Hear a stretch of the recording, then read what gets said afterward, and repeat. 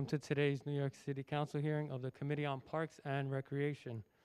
At this time, we ask that cell phones please be on silent or vibrate. If you wish to testify today, you can come up to the sergeant's desk and fill out one of these slips over here. Written testimony can be sent to testimony@council.nyc.gov. Again, that is testimony@council.nyc.gov. Thank you for your cooperation. Chair, we are ready to begin.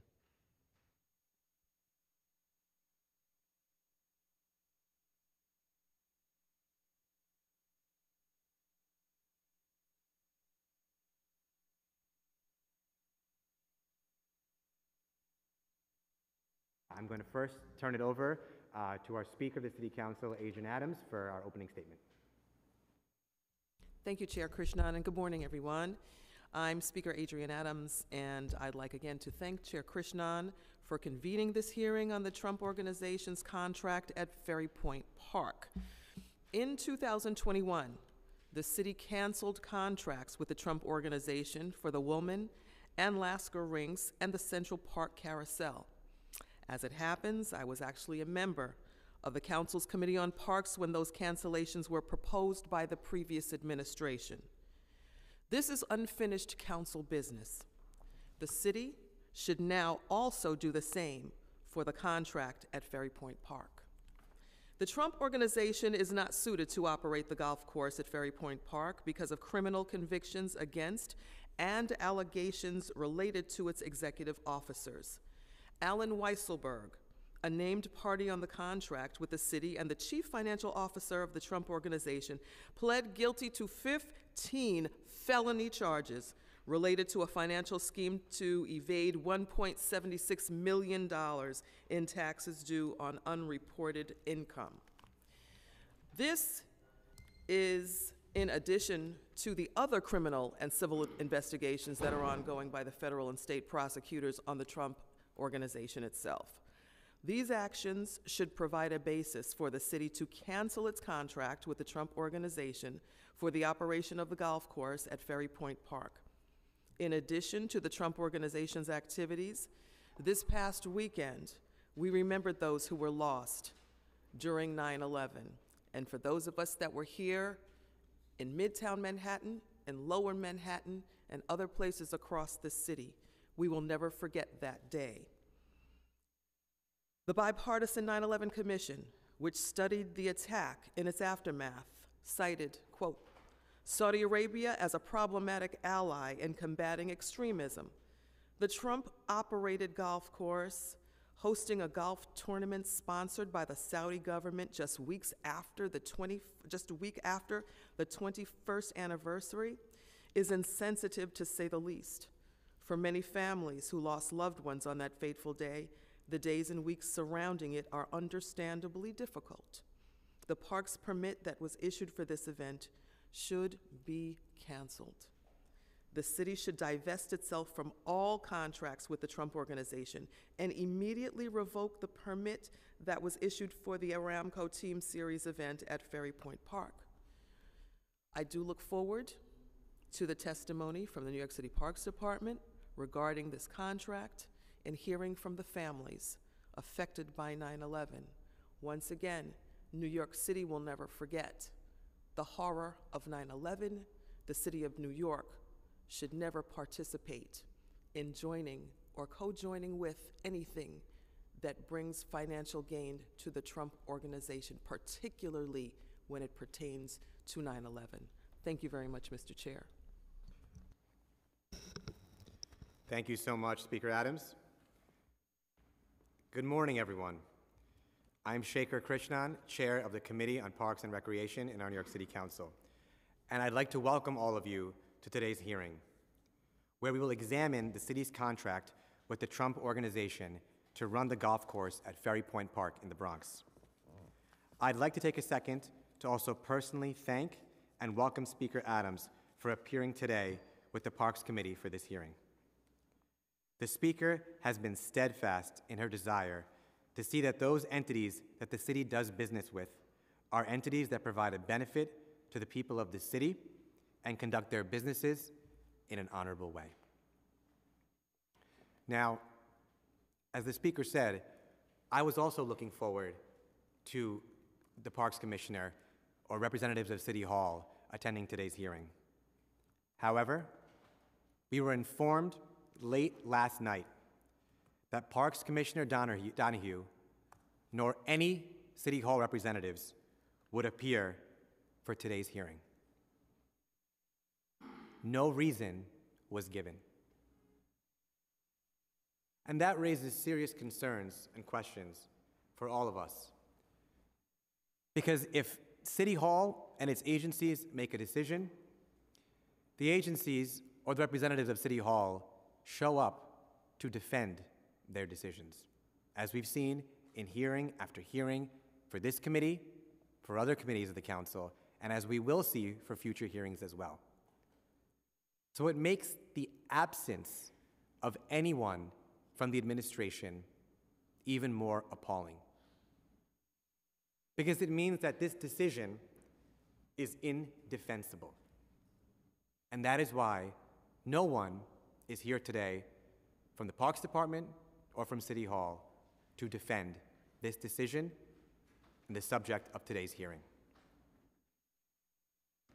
Dozens of the mayor's senior staff sit not 1 minute away from this chamber. The Parks Commissioner and Parks representatives have appeared for numerous hearings and will appear going forward. But this administration could not send a single person to explain to New Yorkers why City Hall has handed over a public park to Donald Trump and his criminal enterprise, and still does nothing about it. It raises serious questions, their absence, about their willingness to take action to protect the public interest here. Raises serious questions about their inability to defend the special approval that was required by the Parks Department for this offensive golf tournament and for the continuation of the parks license for the Trump organization that is simply unworthy of it. Today's hearing comes at an important moment, a moment that calls us to make good on our words as community leaders, as activists for justice and fairness, and as advocates for the people of the city of New York. A moment that ties decades of September 11th vigils, like the ones just a few days ago, and years of resistance to Donald Trump into a single decision point. This is a moment where we, this city, can decide to immediately end our ties to Trump and his criminal enterprise. We can ensure that we respect the lives of those who perished on one of the darkest and most tragic days in our city's and our country's history. We can ensure that public parkland is kept in public hands, where it belongs, and not in the hands of a private enterprise subject to numerous criminal probes, and that charges exorbitantly high fees for its use as a public golf course. If we do not act now, this moment will slip away, and our city will be complicit in supporting the Trump organization and its associates in their control over our public parkland and in this offensive tournament, dishonoring the lives we lost on 9/11 and failing to protect our public parkland that continues to be out of reach for so many New Yorkers while it is in the hands of the Trump organization. During today's hearing, we will examine the various paths available to immediately terminate the Department of Parks and Recreation's license agreement with Trump Ferry Point LLC to operate the golf course at Ferry Point Park. The August 18th guilty plea on 15 felony charges by Alan Weisselberg, the CFO and Executive Vice President of Trump Ferry Point LLC when this license went into effect, with his name appearing and his signature all over the license documents, makes it untenable for the city to continue to do business with this operator. Trump Ferry Point LLC is simply unworthy of a license to operate our public parkland. In addition to the long history of the Trump Organization's fraudulent operations, the recently announced plans for the Saudi-backed golf tournament to be held at Ferry Point Park are an affront to the values of New York City. Scheduled for October 13th through 15th, just weeks after the anniversary of the 9/11 tragedy, this event does harm to the families of 9/11 victims and offends the public memory of that horrific day. Beyond the harm to the 9/11 families, the Saudi regime has perpetrated numerous human rights violations and until recently denied women basic rights and dignity. These are the facts, and they are not disputed. The agreement is clear as day. The Department of Parks and Recreation's license agreement with Trump Ferry Point LLC for this public golf course is, quote, terminable at will by the Parks Commissioner in her sole and absolute discretion at any time, end quote, upon 25 days written notice. The Aramco Team Series Golf Tournament is more than 1 month away. There are substantial grounds to terminate the license agreement immediately, and in doing so, by this Saturday, September 17th, would cancel the offensive golf tournament next month. The grounds are strong. Alan Weisselberg, former Chief Financial Officer of the Trump Organization, is listed as Executive Vice President and Chief Financial Officer of Trump Ferry Point LLC on their license agreement. On August 18th, in connection with his leadership position at the Trump Organization, Weisselberg pleaded guilty to 15 felony charges, including grand larceny, tax fraud, and falsifying business records. He is required to make full repayment of taxes, penalties, and interest due to the City of New York and the New York State tax authorities, totaling $1,994,321. The city's license agreement with Trump Ferry Point LLC requires its employees and agents to comply with all federal, state, and local laws and legal requirements. It is explicit in the license agreement. The Trump Organization remains under criminal investigation and faces criminal charges in Manhattan set to go to trial next month, with testimony expected from Weisselberg, who just pled.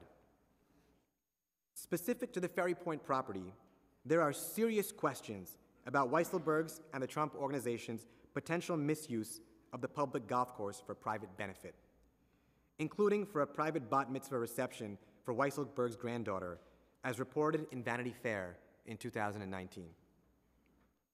Donald Trump is listed as the Chief Executive Officer and President of Trump Ferry Point LLC, and the sole guarantor of this license agreement with the Parks Department.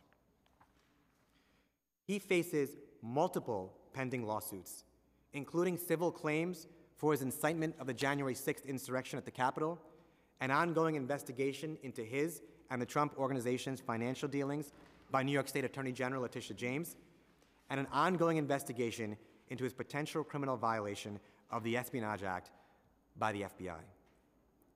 The cloud of legal investigations of the most serious nature surrounding Trump impedes his capacity to serve as guarantor as required by the terms of this license. Further, this golf course is exorbitantly expensive for New Yorkers. The fees for New York City residents are at a minimum $200 for a full round of golf at Trump Ferry Point. Nearby Bethpage Black Golf Course, a public golf course operated by the New York State Park System, has fees of around $65 to $85 for a full round of golf, and previously hosted the most premier tournaments in golf, such as the US Open and PGA Championship. The executive officers of Trump Ferry Point LLC are either convicted of criminal charges or implicated in myriad ongoing civil and criminal legal actions. And so the questions are clear. Why are we letting him and his associates use our public land, our public park, like this? Especially after the council, as the speaker mentioned, previously called upon this city to renounce and discontinue all its contracts, including other concession licenses, with the Trump Organization. Who in this administration or at City Hall approved such an offensive tournament? A tournament that, as the license makes clear, and we will show, required special approval from the city. Further, Trump Ferry Point and the city have partnered with the regime that invokes pain and suffering on families that suffered the most on September 11th. Why should we as a city allow this to continue? We owe it to the people of New York City. We owe it to the survivors of families of 9/11 to fight in every way possible, with every tool at our disposal, to terminate this license and bring this matter to a close. That is the minimum this administration and this Parks Commissioner could do, is to fight in every way possible to terminate this agreement. Our public parkland should not be in the hands of Donald Trump or his criminal enterprise. Thank you, and welcome again. We will now be calling up, with the absence of the administration today, we will now be calling up our first witness, Stephen Younger, attorney and former president of the New York State Bar Association.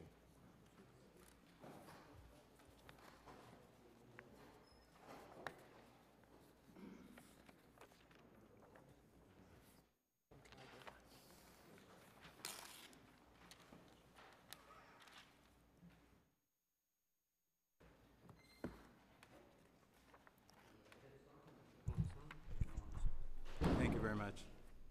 You may begin. All right, you may begin, Mr. Younger. Thank you, Speaker Adams, Chair Krishnan, and your fellow council members. My name is Stephen Younger. I'm a partner at Foley Hoag, a law firm with over 300 lawyers. With me today is my colleague, Shayona Cato. And as your chair mentioned, I'm a past president of the New York State Bar Association. I've been practicing law in New York City for over 35 years. Sorry, Mr. Younger, can you just move the mic a little bit closer to you if you can? Thanks. Is this better? Yes. Yes. I regularly litigate real estate disputes, including surrounding contracts similar to the Ferry Point license that's in front of you today. I'm also author of the treatise on the New York Commercial Division, which is where disputes like this play out in the court system regularly. I'm a native New Yorker. I grew up playing stickball on our city parks, so I want to thank you for your stewardship of our city parks, which are one of our most valuable assets. My testimony today will address the license agreement, which grants Trump Ferry Point LLC the right to operate a tournament-quality golf course at a site in the Bronx, right next to Whitestone Bridge.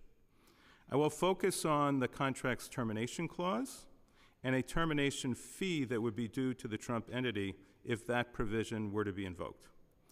Before I get into the details, allow me to emphasize two key takeaways. First, the city's Commissioner of Parks and Recreation can unilaterally terminate this license in her sole discretion, so long as that termination is not arbitrary or capricious.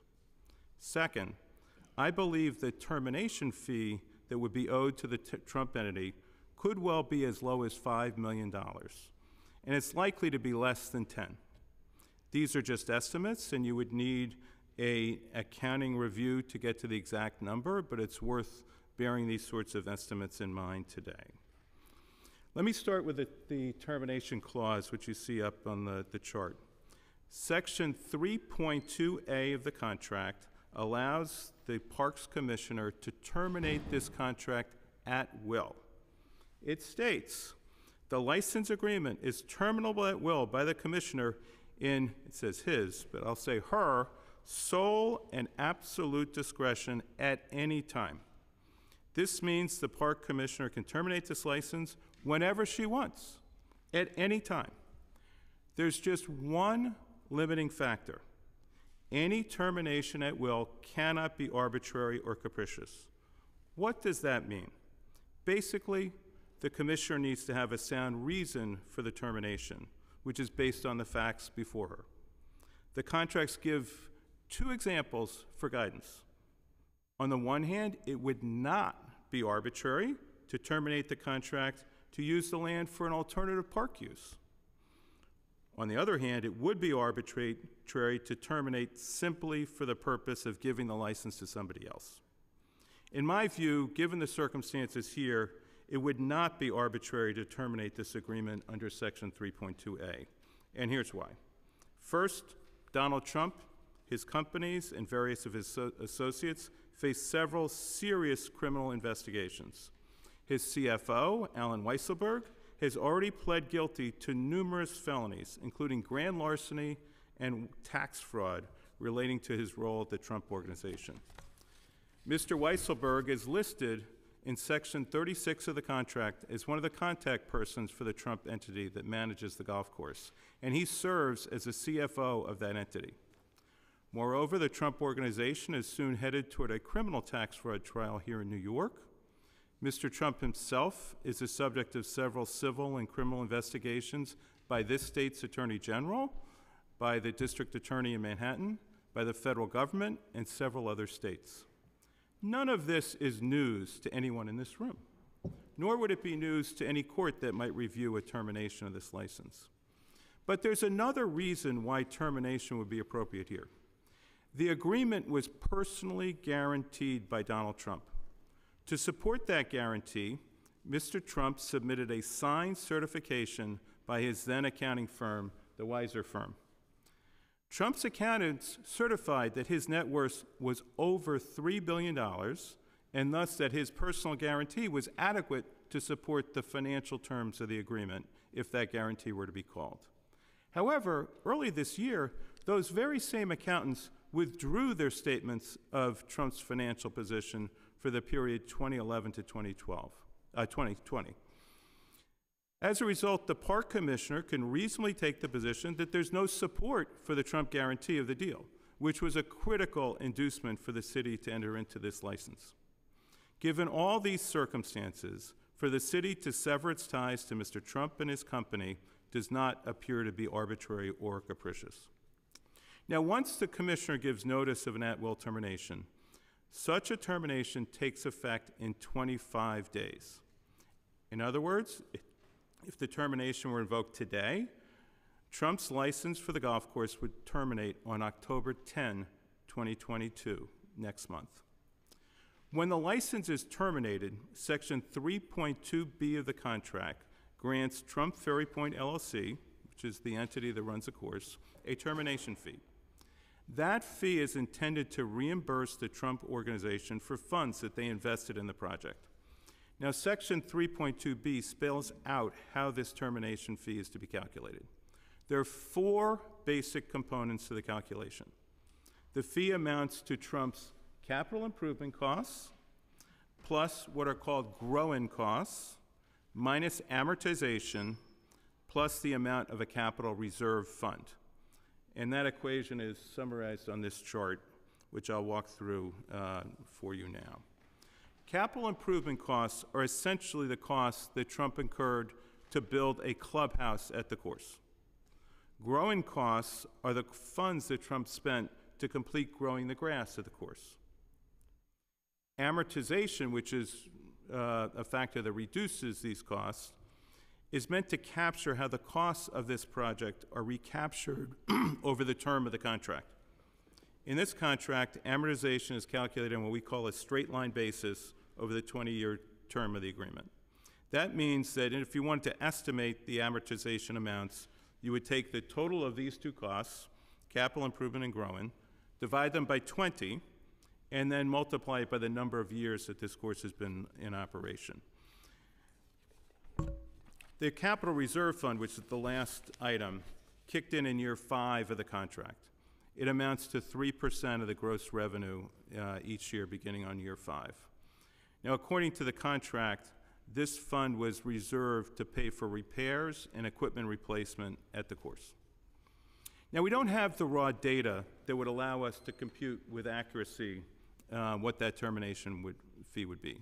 You would need accountants to determine, based on the data, the exact amount of the fee. But the contract has cost projections, and there have been publicly disclosed revenue figures for the golf course. And it should be remembered that developers try to stay within their budgeted costs to keep their costs as low as possible and as close to the projections as possible. So these budgeted items should be somewhat reliable. Now, based on this information, I believe that the fee that would be owed could be as low as $5 million, and it's highly likely that that fee will be less than $10 million. So let's look at the numbers that are available to us today. Attached to the contract as Exhibit K was a budget. The budget pegged the capital improvement costs at between $9 and $12 million, and they pegged the growing costs at $750,000 to $2.9 million. A news article reported that the growing costs were actually $850,000, which is quite close to the lower range of this estimate. So if you assume that you have costs in this range, the cost would be a total of somewhere near $9.75 and $14.9 million. From that, you would then reduce those costs by the amortization amount for the years since the course was completed. Using the budget figures, and assuming those figures were evenly spaced out, those amortization amounts would likely be in the range of $487,000 to $745,000 per year. So if you assume that for, say, a 9-year period, that would put the termination fee in the range of $5.5 to $8 million. You would also need to add back in the capital reserve amount, which is 3% of gross revenues since year 5. Publicly available figures about the revenues from this course show that that number is likely to be less than $500,000, so not likely to throw the estimate off very, very much. Of course, these are just estimates. The actual numbers could be higher or they could be lower, and as I mentioned, accountants would need to look at the actual amounts that Trump spent to develop this project. But you should bear in mind that when Trump came on the scene, the course was nearing completion. The city had already invested somewhere around $120 million in this project, so that his investment is relatively modest compared to the total cost that the city spent to build the golf course. Now, before I conclude, it is worth noting that if the city were to invoke the termination and pay a termination fee, they could try to recover this fee from a new operator who could be engaged to run the golf course. Or the city could explore other options for this 222-acre property. There are thus benefits to the city if it chooses to exercise its termination rights and get this property back from someone whose reputation is at best highly questionable. With that, I am happy to take any questions. Thank you so much, Mr. Younger, for your testimony. And I'd like to go over a few of the points that you mentioned, since there was a lot of substantive detail in there. Just beginning with the grounds for termination. So in plain language, as you've done before, but just to restate, can you explain Section 3.2, the termination at will provision of the contract? Yeah. Termination at will typically means you need no reason whatsoever. Here, though, as I said, it's modified by the words arbitrary and capricious. Our courts use those terms to review agency actions every day of the week under Article 78. Presumptively, an agency action is for good reason and not arbitrary, and as I said, there are many good reasons why this termination would be appropriate here. So in other words, termination at will, in the sole discretion of the Parks Commissioner, gives the Parks Commissioner the ability to terminate the contract for any reason, caveated here by not, so long as it's not arbitrary or capricious. That's correct. And would you consider the guilty plea on 15 felonies, by Weisselberg, would you consider those non-arbitrary and capricious and non-capricious reasons to terminate the license? Absolutely, and particularly since Mr. Weisselberg was CFO of the entity that runs this golf course. And, you know, obviously the CFO is someone who you're counting on to certify numbers every day about the course. And would you consider the ongoing civil and criminal investigations into the financial records of the Trump Organization and Donald Trump as guarantor of the license, would you consider those non-arbitrary and non-capricious reasons to terminate the license? Yes, for two reasons. One, the city could decide that it's not in their interest to be associated with Mr. Trump. And two, there are sound questions about whether all these investigations may lead to some withering of his assets, his ability to run the course. I mean, that was part of the basis that Mayor de Blasio terminated under, but it wasn't enough to make a cause termination, which would avoid the termination fee. It certainly would be enough for an at-will termination. So, just backing up for a second, bottom line, can the Commissioner of the Parks Department terminate this agreement today? Absolutely. And that would require 25 days written notice, right? That's correct. So if the Parks Commissioner were to make that termination today, would that termination take effect before the announced date of the Saudi-backed golf tournament? As I understand that date, that is correct, because it would be 25 days from today, which would be October 10th. Thank you. Now, Mr. Younger, do you know of any other instances where Parks has terminated a license at will? Well, first, in commercial context, people terminate contracts at will all the time. In fact, the average employee is employed at will. And I understand that in the Yankee Stadium situation, the Parks Department terminated some concessions at will so that they could clear up the old Yankee Stadium for use as parkland. That's correct. As I understand it, too, there was a concession, a tennis concession at the neighboring Mullally Park in 2009 that was terminated at will to build a new Yankee Stadium. So if it can be done for a baseball stadium for the Yankees, it can be done to sever the city's ties to the Trump Organization. Now, one more question for you on the termination part, too. We've been talking about termination at will. But is it your understanding in the contract there are multiple different methods for terminating this license? Yeah, so there are two basic kinds of termination. One is for cause, which would be a default, and that was the round that the prior administration took.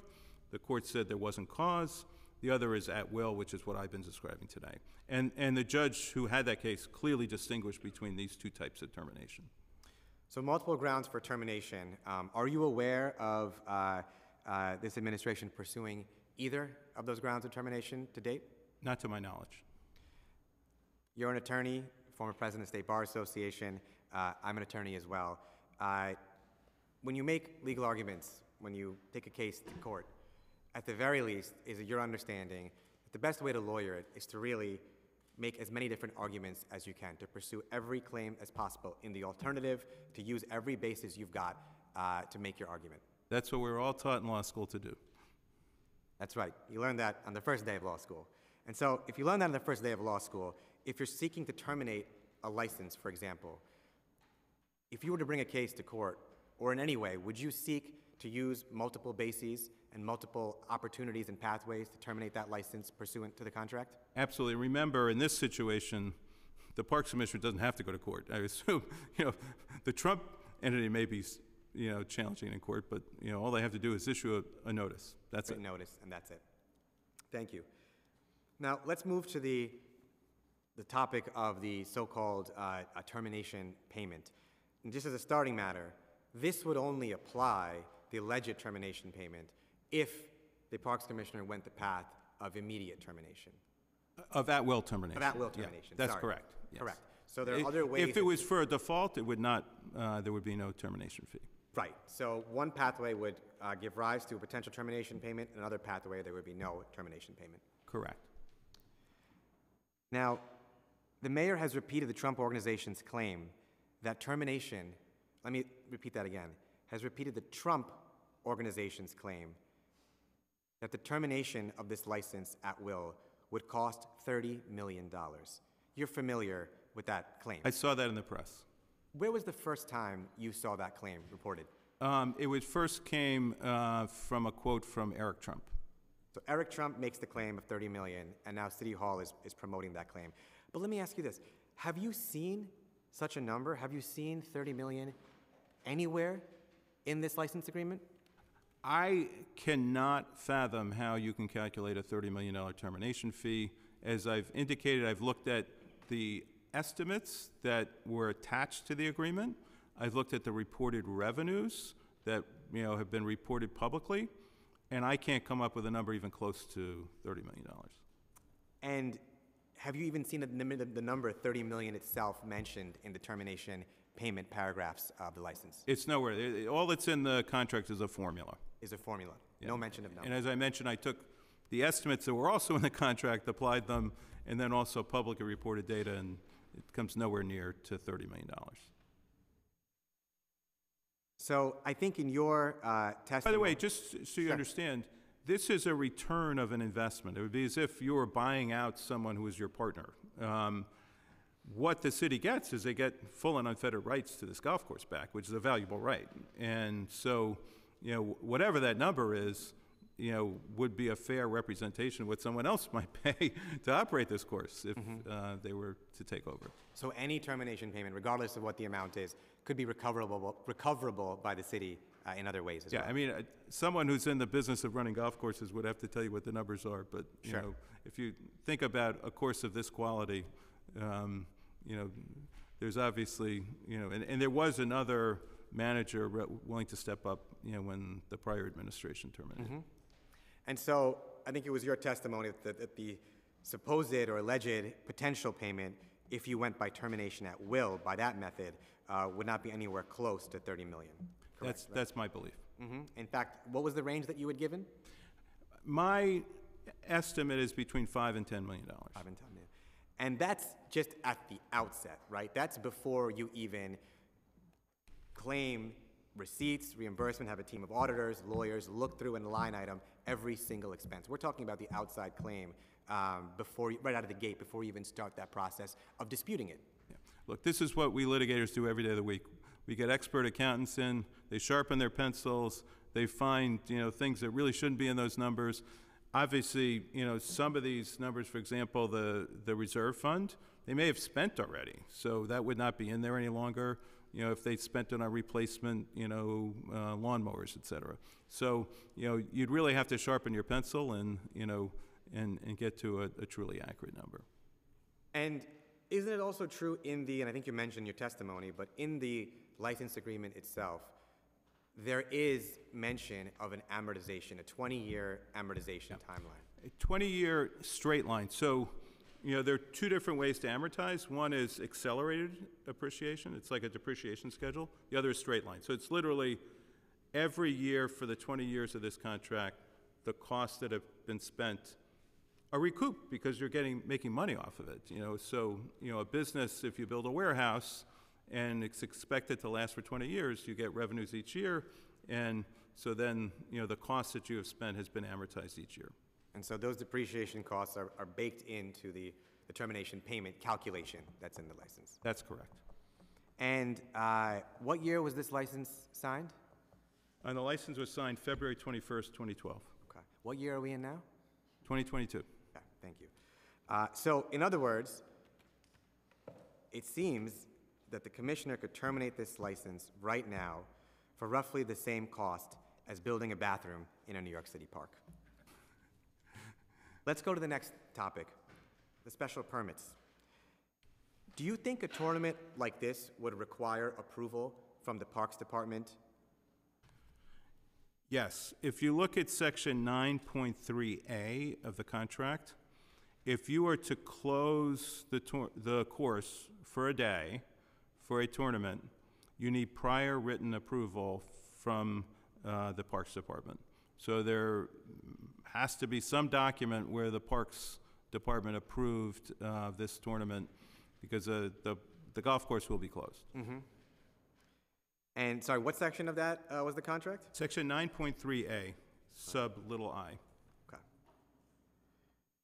So in your examination of this license, its terms and conditions, do you I'm sorry, think- also, if you close it to the public on Saturdays and Sundays, it also needs prior written approval of the parks. And I believe this tournament is also occurring partly on a weekend, too. Yeah.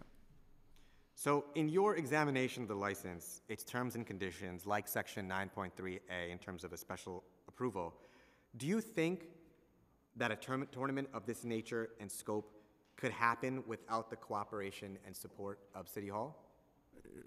One, it needs Parks Department approval. Two, something of this nature is a very big endeavor. So, I would understand that there would be a fair amount of, dialogue going in between the, just look at what happened when we had the U.S. Open here a couple weeks ago. It's not a small endeavor. Thank you. I'd like to move now to a point you mentioned about the accounting firm, Mazars Accounting. The Parks Department's recommendation to award this license to the Trump Organization has a section titled Financial Resources / Adequate Accounting and Auditing Procedures. Can you tell me who attested to the financial strength of the Trump Organization? Yeah, it is actually the financial, if you want to put it up, it's the financial strength of Mr. Trump himself. And it's his accounting firm, Weisers. It's a letter right there. And it says that he's, so what the Parks Department wants to know, Trump Ferry Point LLC, all they own is his contract, right? And so who's standing behind it? Mr. Trump personally. So they want to know that if there's any default, that Mr. Trump will be worth it. And as you can see from the Weiser certification, that they said he was worth well more than $3 billion. That's these same certifications our Attorney General is, in the process of investigating. But in the middle of that investigation, the accounting firm pulled all of his certifications like this since 2012. So, in other words, Mazar certified to the financial strength of Donald Trump as the guarantor of this agreement, which means functionally he's guaranteeing financially this LLC, right? What does it mean in plain language to be the guarantor? Yeah, it means that if there's any default by the LLC, he will stand behind it. He'll pay every nickel that the LLC was supposed to pay. Mm-hmm. And Weiser Mazars, the accounting firm, now known as Mazars USA, as you mentioned, do they still stand by their statements regarding the financial strength of the Trump Organization or Donald Trump? No, it's been publicly reported that they withdrew all their certifications since 2012. For what time range of Trump's financial records have they retracted their support? I believe it's from 2012 through, 2011, I apologize, to 2020. And why did Mazars retract their support? I believe it's because of the circumstances surrounding the multiple investigations into whether the assets that were listed on those financial statements as being Trump's net worth were actually accurate. And that's something that the Attorney General is actively investigating. Okay. So Mazars, Trump's auditor, has since disavowed any representation it made on behalf of the licensee or its guarantor. Would you say that this material misrepresentation of financial strength of the licensee or its guarantor, would you say that provides a non-arbitrary and non-capricious reason to terminate this license? Clearly. I mean, there's no more fundamental reason that you enter into a contract that the person you're entering into a contract with can pay for a default. You're not going to enter into a contract if that party can't own up to their own word. And in fact, the Parks Department relied on those certifications when it issued the license in the first place. Absolutely. No further questions from me. If anyone else in the committee has any questions. Councilmember Carr? Thank you, Chair. Good morning, colleagues. Today, it seems to me that we're gathered here for one reason and one reason only, and rather than it be for some high public purpose, it is because of the obsessive hatred some have for Donald Trump. There's no other explanation I can think of for an oversight hearing that chooses to focus on only one of our 12 public golf courses under the jurisdiction of the Parks Department. Are those other public courses so free of issues that they're not worthy of the attention of this committee? I doubt it, and in some cases I know it. I have 3 such public courses in my home borough. 2 of them, La Tourette and South Shore, are managed by American Golf under a parks concession agreement, which has been a terrible steward of these public gems. Now, I freely admit that these are not courses that are likely to be stops for a PGA Tour or for the country club set, but they are visited by many middle-class Staten Islanders and other New Yorkers. They are, as a public golf course ideally should be, the regular Joe or Jane's golf courses. And from them, I only hear complaints. Fairways that are overgrown, broken cart paths, dilapidated carts, tee boxes that are nothing but mud, and a parking lot which is in such a state that patrons can hardly navigate it and not park without risk to their personal vehicles. And for the record, American Golf operates 2 other such concessions Diker Beach in Brooklyn, and Clearview in Queens. In contrast, Staten Island's third public course, Silver Lake, is phenomenally well kept. Would it not be a better use of our time and energy to learn about the challenges of public golf courses under bad management and what we could learn from those that are well cared for? Sadly, that does not appear to be why we're here today. Today's investigatory approach is motivated by one thought: Orange man bad. That's it, plain and simple. Why else ignore the rest of the public course network and focus on a site that was successfully transformed from a brownfield in desperate need of investment to a world-class golf course that attracts local and international bookings? Why else focus on a contract at Ferry Point that the city has previously tried and failed to cancel and would likely fail again if they attempted to do so? Perhaps we should consider awarding all of the concessions of the poorly operated public courses to the Trump Organization so that they can get this level of attention. The council has a duty to ensure that the city's public assets are well used and maintained, and any oversight hearing of our public courses must assuredly have included Ferry Point. But by ignoring the other 11, this committee abdicates its oversight obligations in favor of a vendetta, and that should not be.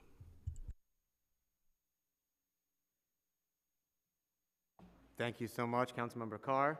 Any other? And at this point also, I'll just read out the names of the council members who have been in attendance at today's hearing.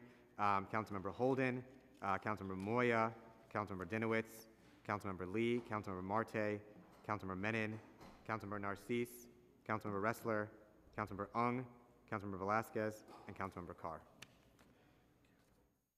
Thank you so much, Mr. Younger, for your testimony today. I really appreciate it, and so does this committee and the council. Thank you very much for having me. Thank you.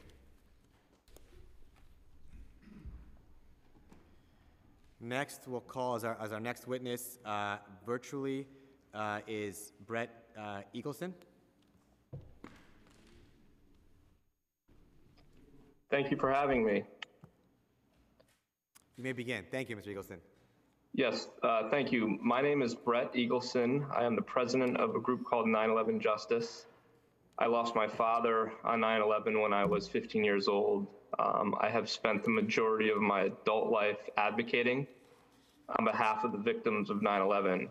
Our main focus, our main issue has been over the past 8 years is pressuring our federal government to declassify documents which we know show the complicity of the Kingdom of Saudi Arabia behind the 9/11 attacks.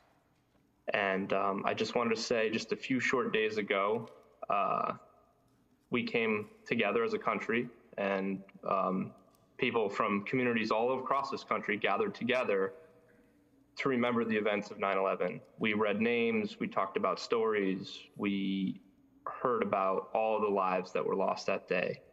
21 years ago, we vowed as a nation to never forget. That was our mantra: never forget, never forget.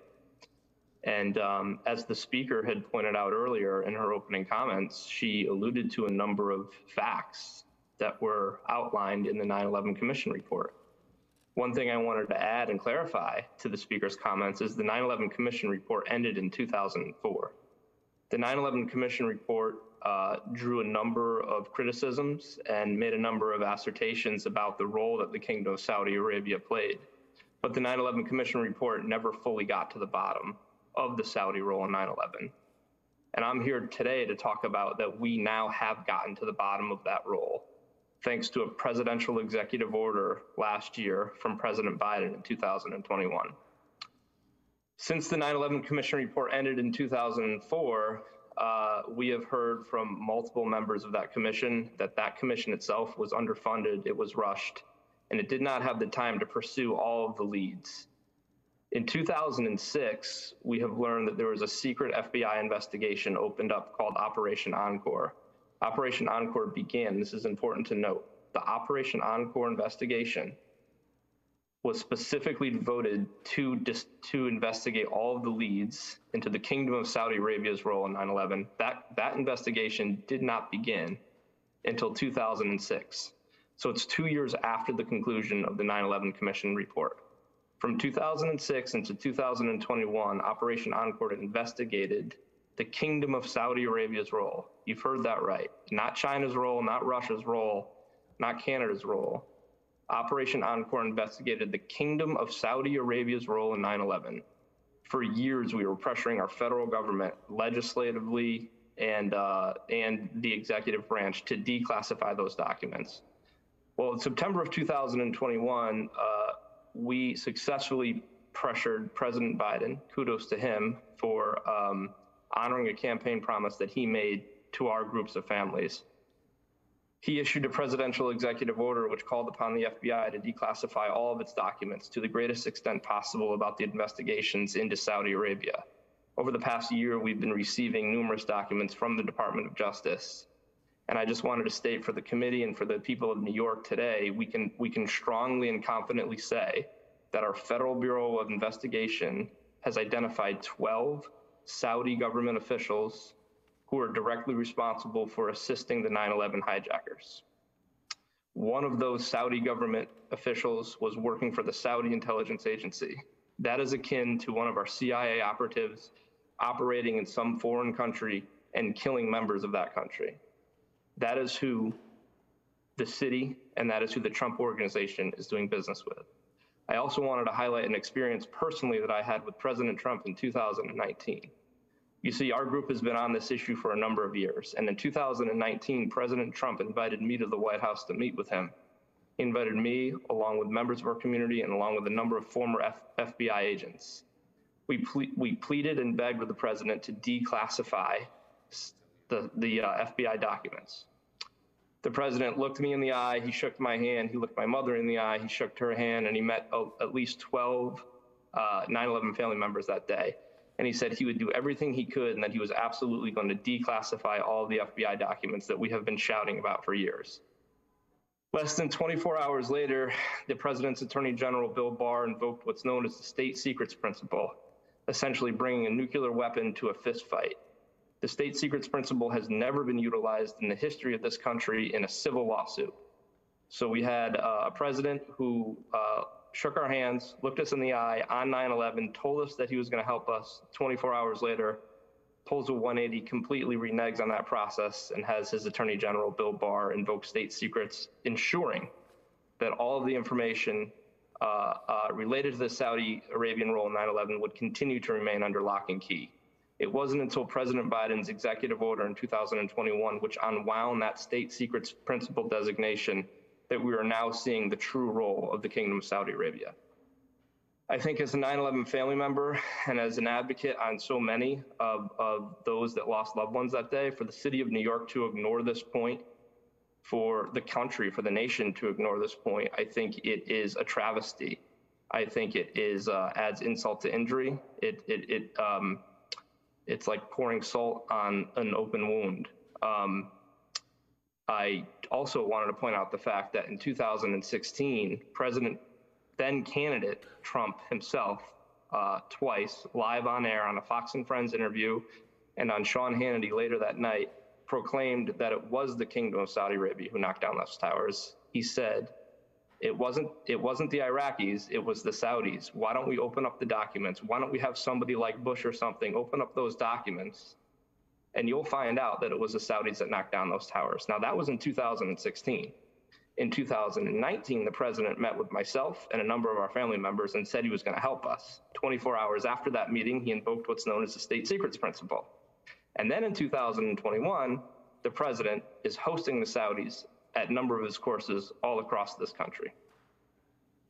And I know there's another, sorry I couldn't be there in person today, but I think we're well represented there today with a number of family members who I believe are going to speak after me, who have examples of the documents, and they can walk you through line by line of what the FBI says that the Kingdom of Saudi Arabia did. So I don't want to take up too much of anyone else's time, but I did just want to take the opportunity to state those points. Thank you so much, Mr. Eagleson, and we hope that the Parks Commissioner and his administration will do the right thing here and terminate this license and cancel the tournament. Our next witness is also virtual, Charisse Palomino.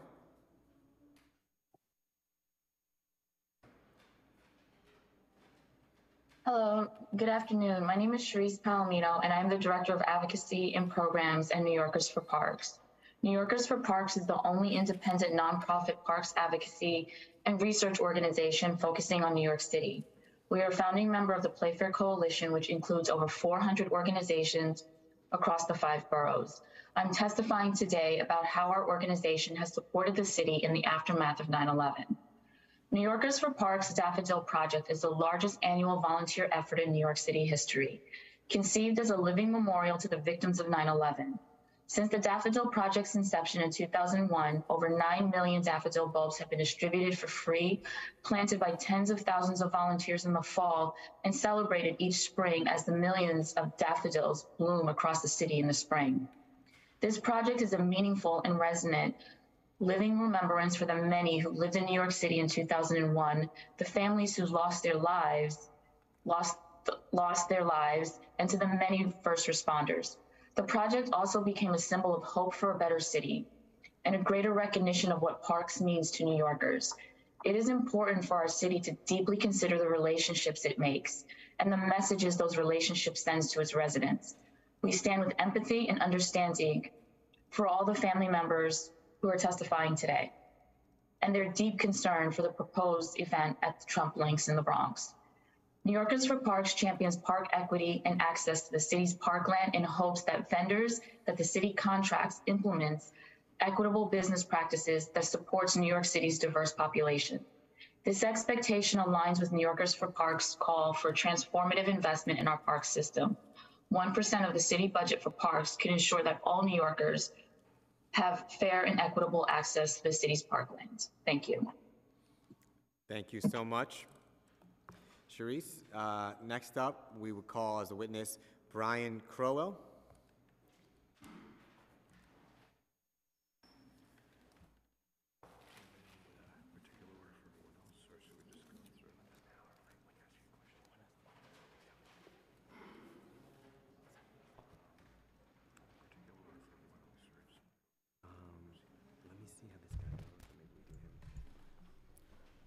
Thank you very much. I appreciate the opportunity to be here. I've got to say that I had a bunch of notes prepared, and I've kind of thrown most of them out, and I've written some different things down because I honestly thought this was going to be a hearing, and it does feel like it was a relatively rehearsed indictment here.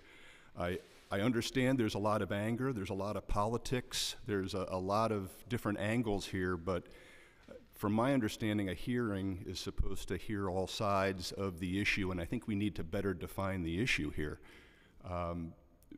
I personally want to give my sympathy and my thoughts to everyone involved with the 9/11 thing. That tragedy is something we will never forget, and to hear people talking about that is very moving, and trust me, I want justice as much as anyone. I hope that we can find all the people responsible for that and bring them to serious justice. But to be honest, we're trying to separate a golf facility from that tragedy right now. You have all of my thoughts and prayers because I am as angry about that event as anyone else in this room. But what I want to say right now is that I'm here to represent a group of nearly 170 employees at a very successful business, and we provide a very nice service, a high-end service for the members of New York City, the residents of New York City and the surrounding area. Some of the data that was quoted by you earlier was quite a bit skewed.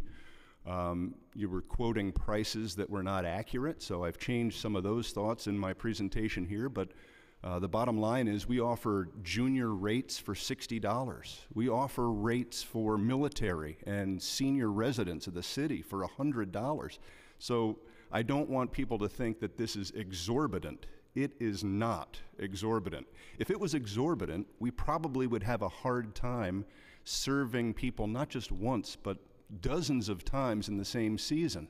We're doing nearly 30,000 rounds and providing a great opportunity for members of this city and the surrounding area. I also want to mention that we are doing our best to support charities. I myself have okayed nearly $50,000 worth of donations to local causes and charities through giving away foursomes to our facility. We have hosted Tunnel to Towers events, the Captain's Endowment Fund, the Uniformed Fire Officers Association. You're talking about a very patriotic group here. I understand the politics, and I understand how this whole day started with about 60 minutes of straight negatives about Mr. Trump. But I've got to tell you, we have not seen him on the property. We are producing something that we're very proud of. I'm here to talk about the charitable components that we do. We hosted the Public School Athletic League Championships. We host Regis High School. We've got Fordham and NYU practicing there. We've got 170 employees and their families that are very proud of the work we do at Trump Golf Links at Ferry Point. We are not political.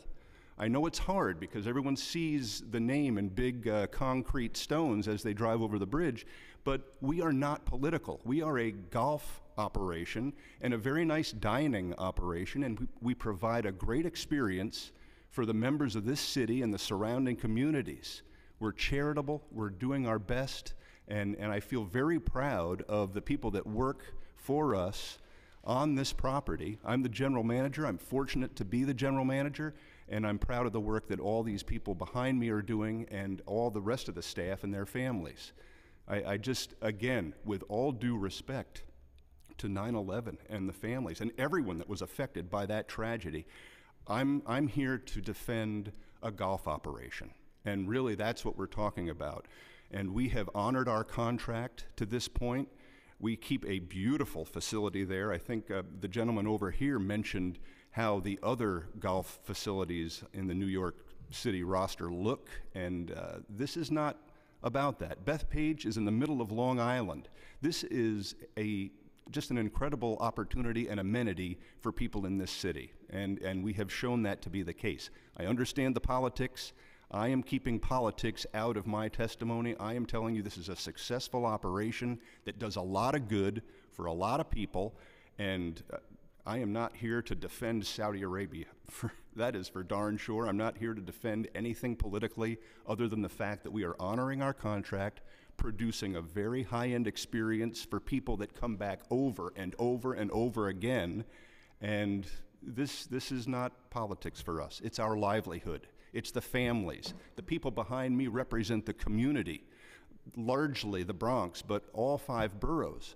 So I just want to make sure that we show the obvious respect to the 9/11 groups and the families and everyone that lost lives and friends and loved ones, because we feel that pain. I lost friends in 9/11, and it's a very, very touching problem that we continue to fight. But this is about a golf operation.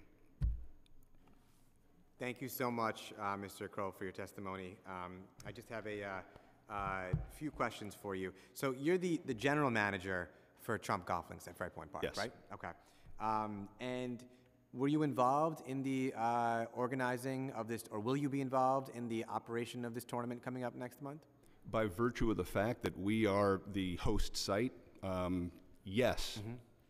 And so who from this Mayo administration approved the permit for the Aramco Team Series event that's happening next month? To be honest, I don't know the specific names. That was not a process I was involved in. I know that it was brought before the council and the mayor himself and his crew apparently said okay and green-lighted the whole process. So that's kind of the interesting part of all this is I think it was approved by Parks and the mayor's administration and everyone else. Mm-hmm. So I'm simply here representing the group that operates the property. Do you know when the Mayo administration and the Parks Department approved this tournament?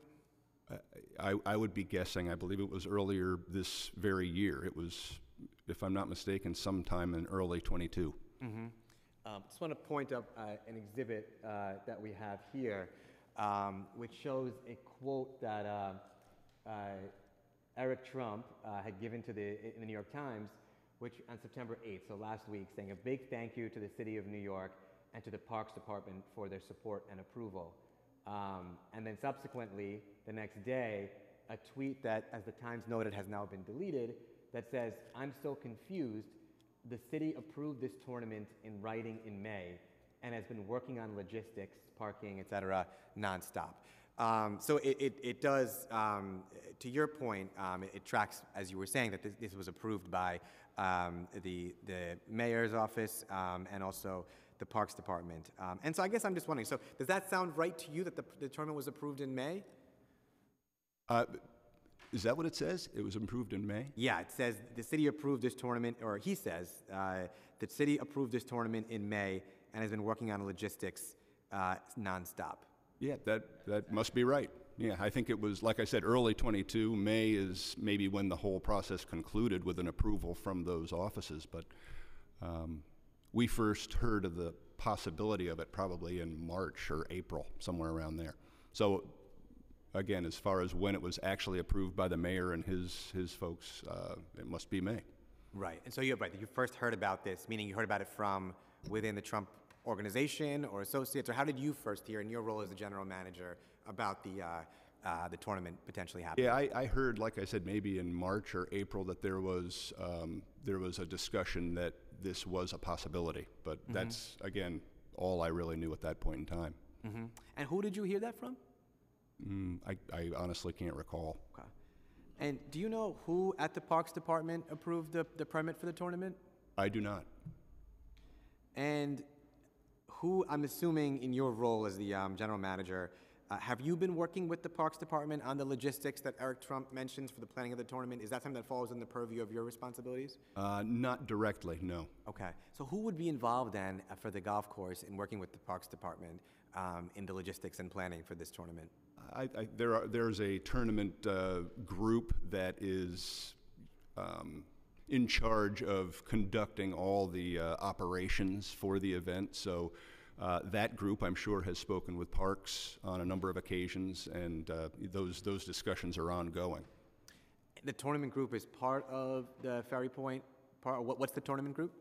There's a group that is hired to oversee the tournament operations for the Aramco Team Series.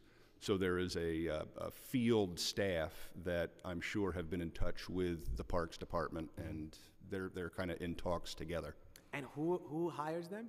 You said they're hired by this tournament group is hired to work with the Parks Department. Do you know what? That goes long before my time. Again, I first heard of the whole thing in March or April. And I just want to correct something too, that this matter was not brought before the council, as far as I know. But another question that I had was, so do you know the tournament group, do you know which division they've been working with in the Parks Department? Do you know what the conversations have been as far, because in your role as general manager, it seems that some of this information would filter back to you so you can help run the operation of the course. Do you know who they've been talking with in the Parks Department, or what the subject of those conversations have been? Not specific names. Like I said, that they have been communicating with us on site to talk about how the tournament is going to unfold and how the weeks leading up to the tournament will take shape. So we've been helping from a day-to-day operations standpoint, but the decision-making is at a different level, and I have not been involved in that. And so who is involved, besides the tournament group, who from the Trump Golf Links is involved? Because I'm assuming someone is, as part of those conversations with the Parks Department and the mayor's office and all of these logistics and the approval. Yeah, that's primarily the Trump Golf executive leadership, so you could check with Trump Golf leaders on all of that. And when you say Trump Golf leaders, are those representatives from the Trump organization, or who are the Trump Golf leaders? Well, one of them is on the demonstration behind you there, but you know, from Eric, there are executives in the Trump Golf organization that would have leadership roles in all of this, and I'm not comfortable going through all of those names at this point in time, but it's public knowledge. Mm-hmm. And have you seen any of the written paperwork or approvals about this tournament from the Parks Department in your capacity as general manager? I did hear that it was approved by the Parks and the mayor's administration, so that's really the extent of my knowledge or visual of any contracts or paperwork. Got it, okay, but you haven't seen any written documents? I mean, because the written approval was required, so I'm just curious if you were a recipient of those documents. We are in possession of an approved contract, so I did see it come across. I could not quote you on all of that. Sure. A lot of verbiage there. So. But there is an approved contract that you Yes. all are in possession Yeah. of? Got it, okay. And that was signed between the Parks Department and Trump Golf Links, or the Parks Department and the Trump Organization? Do you remember by any chance? I can't really remember that. But again, that's something that I'm sure the Parks Department could produce.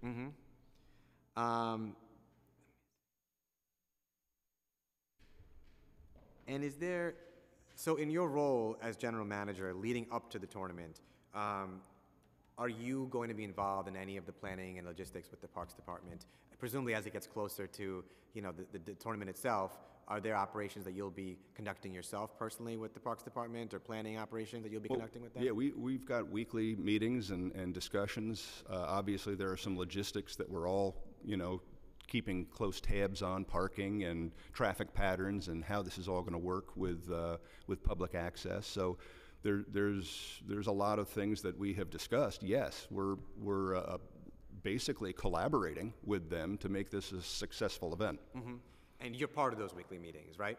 Yeah, not necessarily with Parks, but I have been, again, it's kind of handed down, and the on-site representation of the Aramco series shares a lot of meeting time with us, and we go through things. So it's pretty much open lines of communication, but I have not been in a room with specific members of the Parks. Okay. So you meet with the Aramco tournament representatives, and they're the ones that meet with the Parks Department? Is that how it works? Yeah, that's more or less how it's been happening. Got it. Given the poignant words that you made before about 9/11 and the families who are here today too, are you supportive of the decision to have this tournament next month, given the fact that it's 1 month after the 21st anniversary of 9/11? So this is a personal opinion question. The question. I have concerns like all of us. I think there's a lot of different perspectives in this. I am very sympathetic to the folks behind me in terms of the 9/11 families. I support that fund. My wife and my daughter run for Tunnel to Towers in the New York City Marathon. I mean, we're very patriotic people, and it becomes a much bigger question than that. And frankly, I think there are so many layers to this that it gets a little confusing. What I've done is really said to myself, we're going to run a great event that is going to be beneficial for the people in New York and the surrounding communities. Again, this is a duty of the staff I represent behind me, and we're going to do our best to run a great event. I really don't feel like taking a political statement other than I understand both sides, and it kind of forces me to go back in time to the point when it was approved by Parks and the council and the mayor's administration. To be honest, once I heard they had all approved this, it made me feel a little better about it. And just correcting for the record that it was not approved by the council. But thanks for your testimony. One last question I had for you too is it your testimony today, I just want to make sure I have this correct, but is it your testimony that even as the general manager of Trump Golf Links at Ferry Point, that you were not involved in the planning of this tournament, and that it was the Trump executives and Aramco who are working directly with the Parks and the administration? Is that your testimony? No, I should clarify that. I am responsible for helping to make this a very successful event. So it depends on how you read the copy there, but the bottom line is we want this to be a success since we are hosting it. So I am directly involved with the operations of the event. What I'm saying is that I personally was not involved in the decision to host it. Mm-hmm. And is it also, oh sorry, go ahead. That was above me. Mm-hmm. And is it also your testimony that the Trump executives and Aramco are the ones that are working directly with City Hall and the Parks Department, or had conversations with them in the lead up to this tournament? Yes, yeah, they're the ones who really, went through all the details to make sure it was appropriate at the time. Okay, Thank you so much for your testimony. Thank you.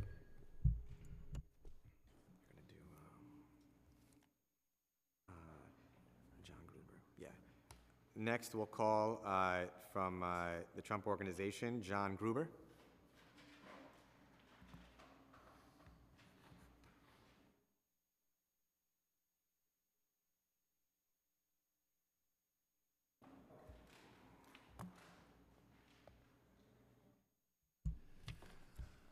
Good morning.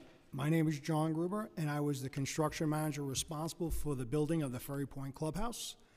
The Trump Org built a world-class clubhouse that complements the Jack Nicklaus design golf course. The Trump Org spent considerably more money than was required by the Parks contract to build the clubhouse. The clubhouse and the golf course are run at the same level of quality as the other private Trump Org properties in both New York and New Jersey. Trump Org not only runs the golf course, but they also run an exceptional restaurant and catering facility. The food service that the Trump Org provides not only caters to the golfers, but also serves the local community. If the Trump Org were to lose the contract, it would greatly impact the employees, many of whom reside in the Bronx.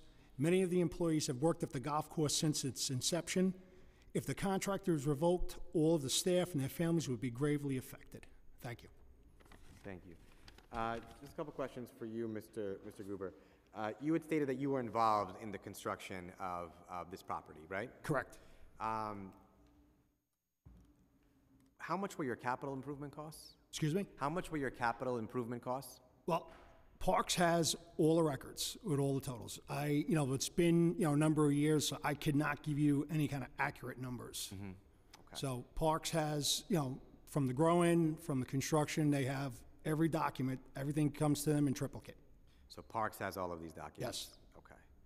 And I would suspect the same thing then for your growing costs too. Those are records the Parks Department Everything has? related to the construction grow-in, the clubhouse, temporary clubhouse, everything they have.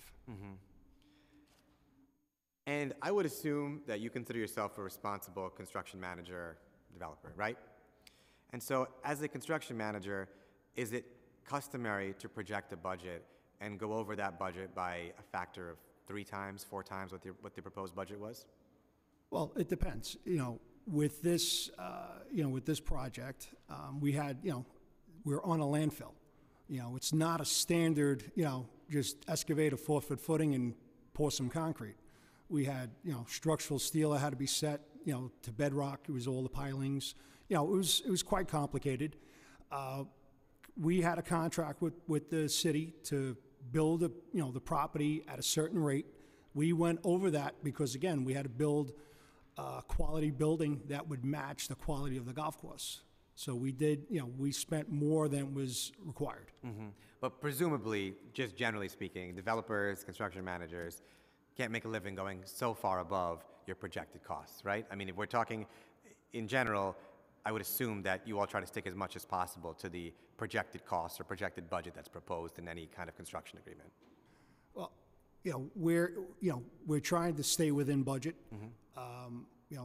What we had to build in the once we actually got started, we realized it was going to cost more, and we had to follow suit. We had to build a quality building. We built, again, what was approved by the Parks Department. They, Hart Howard and with his designers, we built exactly what was proposed. And is it your testimony that the cost of this project went over budget by a factor of 3 times what was proposed? No, didn't go over by 3 times. Okay. And again, Parks has the figures. You want to look at the figures, get a hold of Parks, and they will give you the figures. Got it. Okay, it's all with Parks. Let me see. In your role as construction manager, did you have any involvement with the accounting firm Mazars or any financial records, or was that outside of your purview of your responsibility? That's out of my purview. Got it. No further questions. Thank you. All right.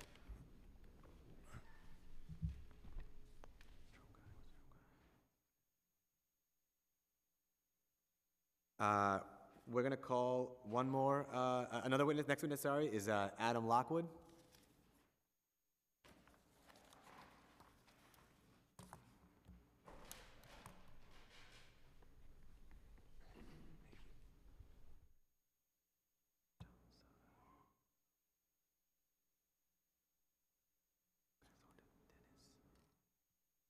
You may begin. Good afternoon. I'm the director of golf at Trump Golf Links at Ferry Point. This position that I've held here has been such an honor. It provides, Trump Golf Links provides an experience unlike any other in New York City. I know that all of New York City looks to Trump Golf Links for a high-end golf experience at an affordable rate, especially when you consider the rates of other top courses in the country. We've become a destination for all of New York City, people all over the country, and not only that, but we've also reached to people all over the world. The people who come to Ferry Point, they come there for the Trump experience. The Trump Golf experience, it sets the standard for the club, the market that they're in. I'm fortunate enough to work at other Trump properties and visit others as well, and I'm confident that they set the standard for whatever market they're in when it comes to course conditions, facilities, events that they run. Trump Golf, they do it the right way. I'm also incredibly proud to be a part of the team at Ferry Point. The team there that the Trump organization has built is just simply incredible. They come from all political views. They come to work at Trump Ferry Point for the world-class facility that it is. Thank you for your testimony. Just a couple questions. How much, this is a public golf course, right? It is, yes. And how much would it cost for someone, let's say I wanted to play golf, I'm not a good golfer, but I want to go play golf tomorrow on the course. How much would it cost for on a typical Saturday? Saturday? Yeah. I believe it's $208 for a New York City resident. Sorry? $208 for a New York City resident. $208 for a New York City resident. I believe so, yes. Got it. Thank you. And this is a public course again, right? It is. Okay.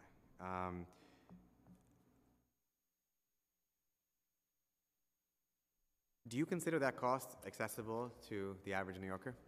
I do, absolutely. Yeah, whenever you compare it to other top courses across the country, there are places that are much higher. You go out west to a similar cost of living area in California. You have Pebble Beach that pay over $600 for a round of golf. Mm-hmm. You have other resorts, they charge $300, $400, $500 in markets that the cost of living is even lower than it is here. And how many New York City residents do you think, on average, percentage-wise, come to the golf course to play versus residents from other places across the world? I wouldn't have an accurate estimate of that. Okay. No ballpark range either? I do not know. Mm-hmm. But you do, I think it was your testimony, right, that there are many people who come from outside of New York City to play this golf course. Yes. So I've had a lot of people reach out to me who they play Trump Golf Links and they play at Turnberry, they play at Junebeg, which are in Europe, and when they come to New York, they want to continue getting that Trump Golf experience, so they reach out to us. Got it. And would you have a sense of roughly what percentage of people who come to play at the golf course are Bronx residents? What's that? I'm sorry. Do you have a rough sense of what percentage of those who play golf at the public golf course at Ferry Point Park, what percentage are residents of the Bronx? I do not have that, no.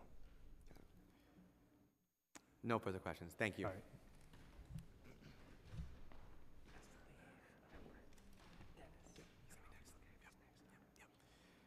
Our next witness is going to be Dennis McGinley.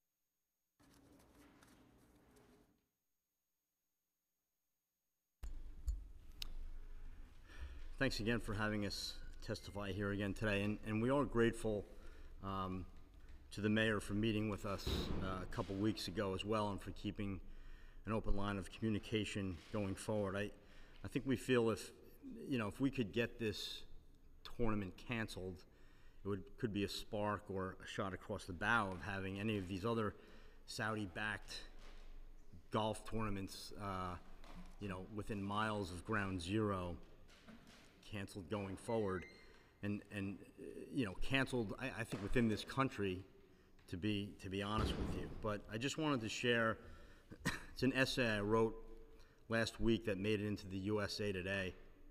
I think it sums up our feelings pretty well. I saw the first potted mums on a neighbor's doorstep the other day. The first trigger that takes place every year ushers in the week of anxiety and grief my entire family dreads.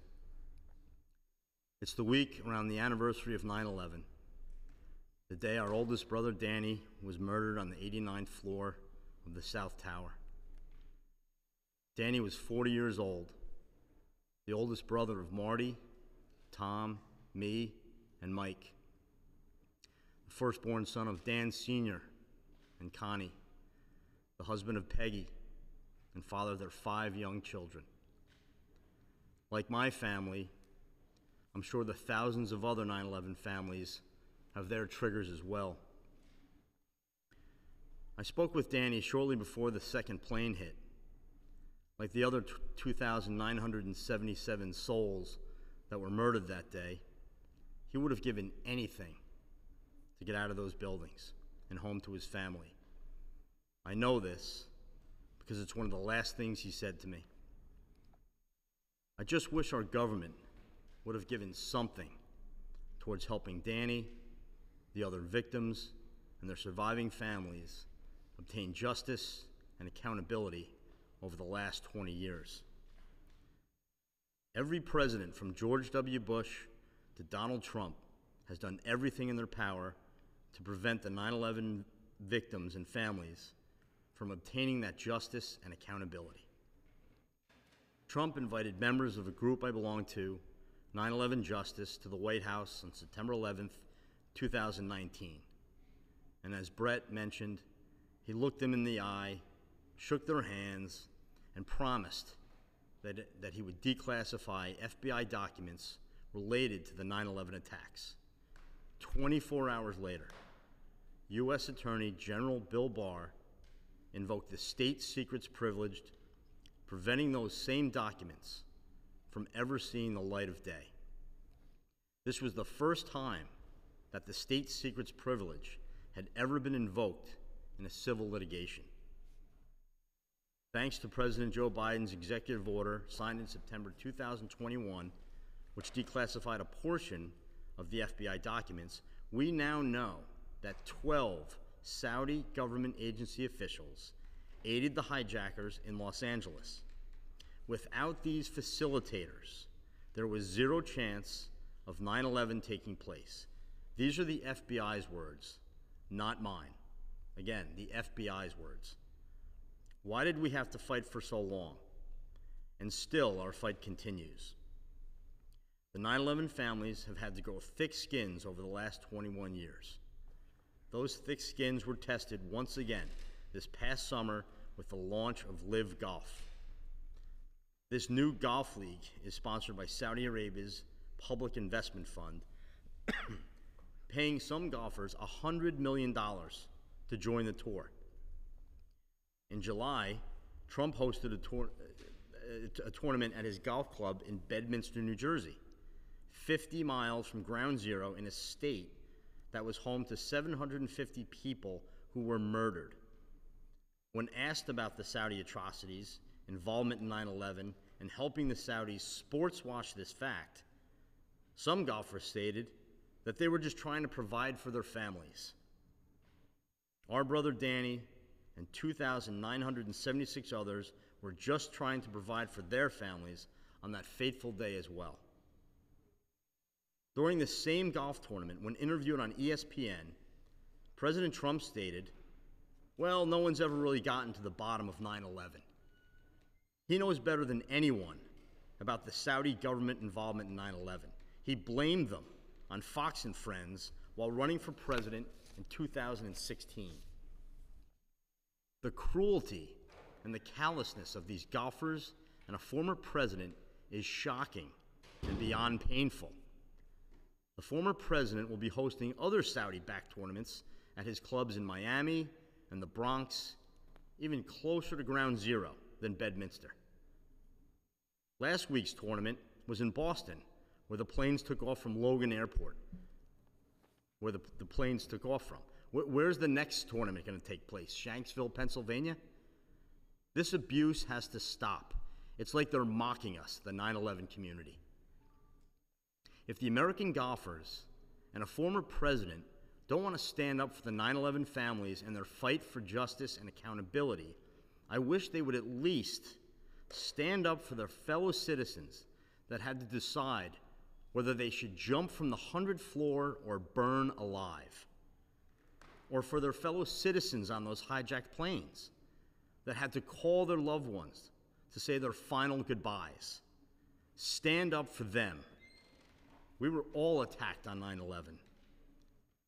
Saudi Arabia is an ally, a quote-unquote strategic partner to the United States.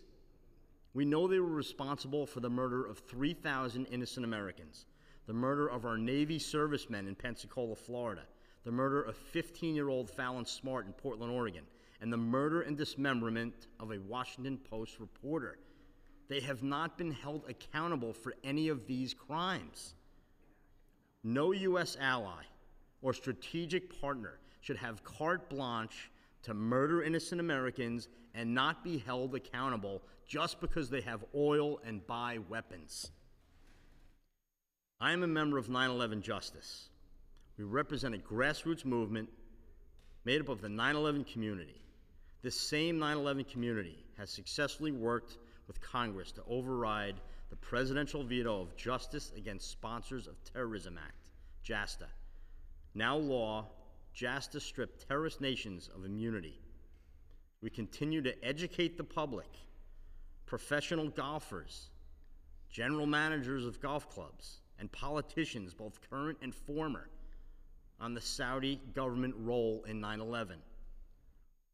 We are grateful to President Biden for keeping his campaign promise to declassify the 9/11 documents.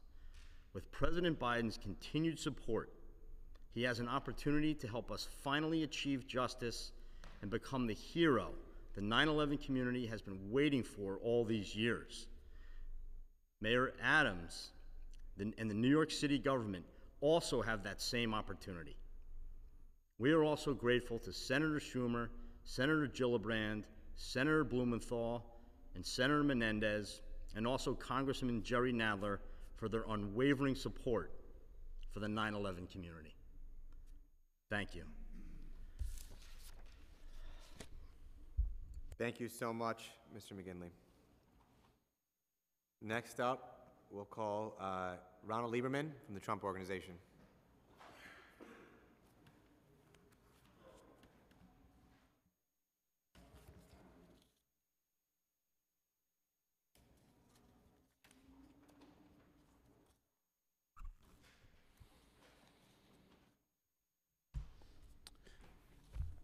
Good afternoon, ladies and gentlemen of the City Council.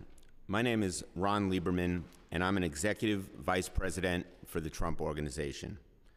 I'm here today to provide testimony regarding the Council's review of Trump's license agreement to operate a public golf course at Ferry Point.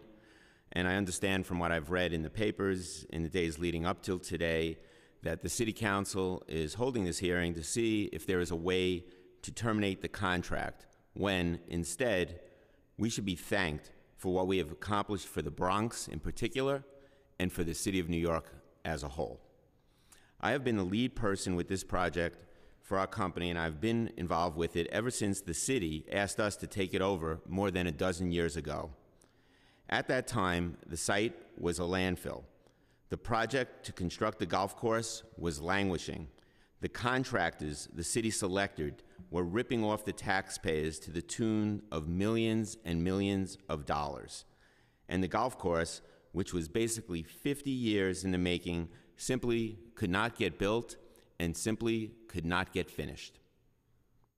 So in 2010, similar to what we did at Woolman Rink in the 1980s, we were asked to take over the project, finish it, and grow in the golf course and construct a a state-of-the-art clubhouse, in return for operating it under a 20-year license agreement.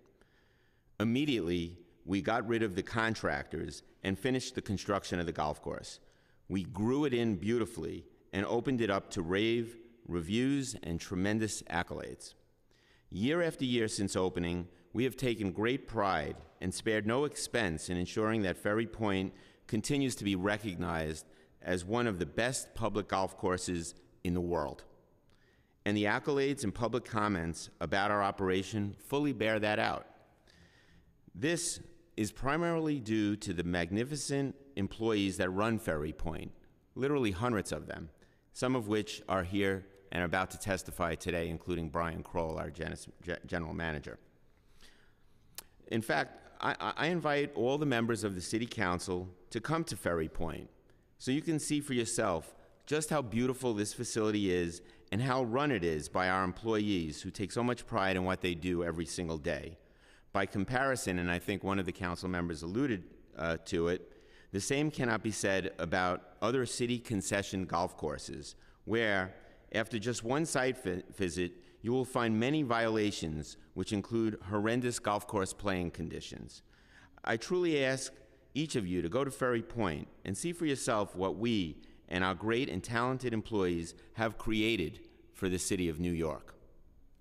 Now, just a few years later, and after we've invested more than $30 million, the City Council is holding this hearing to see if there is a way to terminate this contract. You may recall this issue came up last year when then Mayor de Blasio attempted to terminate our contract and steal this investment from us, all to settle a political vendetta against the former president, who is no longer involved with the day-to-day operation of our company and has not been for over 6 years. Ultimately, we were successful in court, and the judge ruled that there were no grounds to terminate our contract. There were no grounds then, and there are no grounds now. Plain and simple, there are no grounds to terminate our contract. Those are my written statements, and I'm sure you might have some questions for me, but before I turn it back to you, I know that there's been a bunch of conversation about the tournament coming up next month, the Aramco tournament, and I want to say a few words about that I didn't prepare. First, I wanted to also say that what Brian Kroll said about 9/11 and the families, we as a company have complete sympathy, for the families and for 9/11. And to Brian's point, we do countless events that benefit the families of 9/11, not just at Ferry Point, but at many properties all throughout the Trump portfolio. We're incredible supporters for the families, and will continue to do so. What's happening here with Aramco and this event, the first thing that you should know, this is not the first Aramco event. The very, very same event took place in New York State last year. Same event. But there's been no remarks from either this city council or anyone about that. So what's the difference? The difference is because of Trump. Many companies, dozens of companies, Fortune 500 companies, do business with the Saudi government. It's just part of doing business, and the biggest companies in the world, right here in New York. What's the difference? Trump. This event is going to be a great event for New York City for several reasons. Number one, it's going to be the very first professional women's golf tournament ever held in New York City. One of the things that this contract does, that this golf course does, it enables New York City to be the leader in bringing world-class events to New York City. And through the leadership at Ferry Point, we're going to do that, and it's going to be a great event for women's golf. It's going to further add women to the map of golf in general, empower women, and we think once this event is said and done, people are going to be thanking us for bringing it here. I welcome any questions. Thank you for your testimony. My first question, Mr. Lieberman, is what exactly is your role, your title, and your role at the Trump Organization? I'm an executive vice president. Mm-hmm. And what is your responsibilities? A number of them, including oversight of golf and insurance and other matters with the company. Now, can you tell me who from this mayoral administration approved the permit for the Aramco Team Series event in October? The event was approved, but what I would suggest of the city council is, why don't you ask the city? It was indeed approved, Right. and it was approved by Parks. You should ask Parks. But you're here, and so we're asking you, and presumably you were And- involved in the conversation. Yes, and I'm telling you that it was indeed improved in writing, as I think the lawyer that was here stated needed to be. And we've been working very closely, with Parks leading up to the event, ensuring that we're going to put together a very successful event. But why don't you ask Parks about, specifically the person that had approved that? And have you seen the written contract that was granting approval of this tournament? Yes, And who signed that contract? I'm not going to get into that. Do you know? who Again, signed it? yes, but I'm going to ask you to go to Parks and ask them. And who did you meet with at the Parks Department and at City Hall in the approval of this contract? Again, I'm not going to get into specific names. If you're interested in those people from the city, you should ask them. So the city has all the records and documents of who you met with, but you did have meetings with City Hall, is that correct? I don't speak for other people of what they may or may not have, but I would suggest you talk to them. What I'm asking is it correct that you had meetings with City Hall? Were you personally in those meetings? Say that one more time, please. Were you personally in meetings with City Hall leading up to the I approval was of this not tournament? personally in meetings with City Hall. So you yourself never met with City Hall on behalf of the Trump Organization for the approval of this golf tournament? I did not. Who did from the Trump Organization? I'm not aware of anyone. You're not aware of anyone? Our relationship is with the New York City Parks Department because we hold a license agreement with them. So your testimony is that no one from the Trump Organization met with City Hall leading up to the approval of this golf tournament? Not that I'm aware of.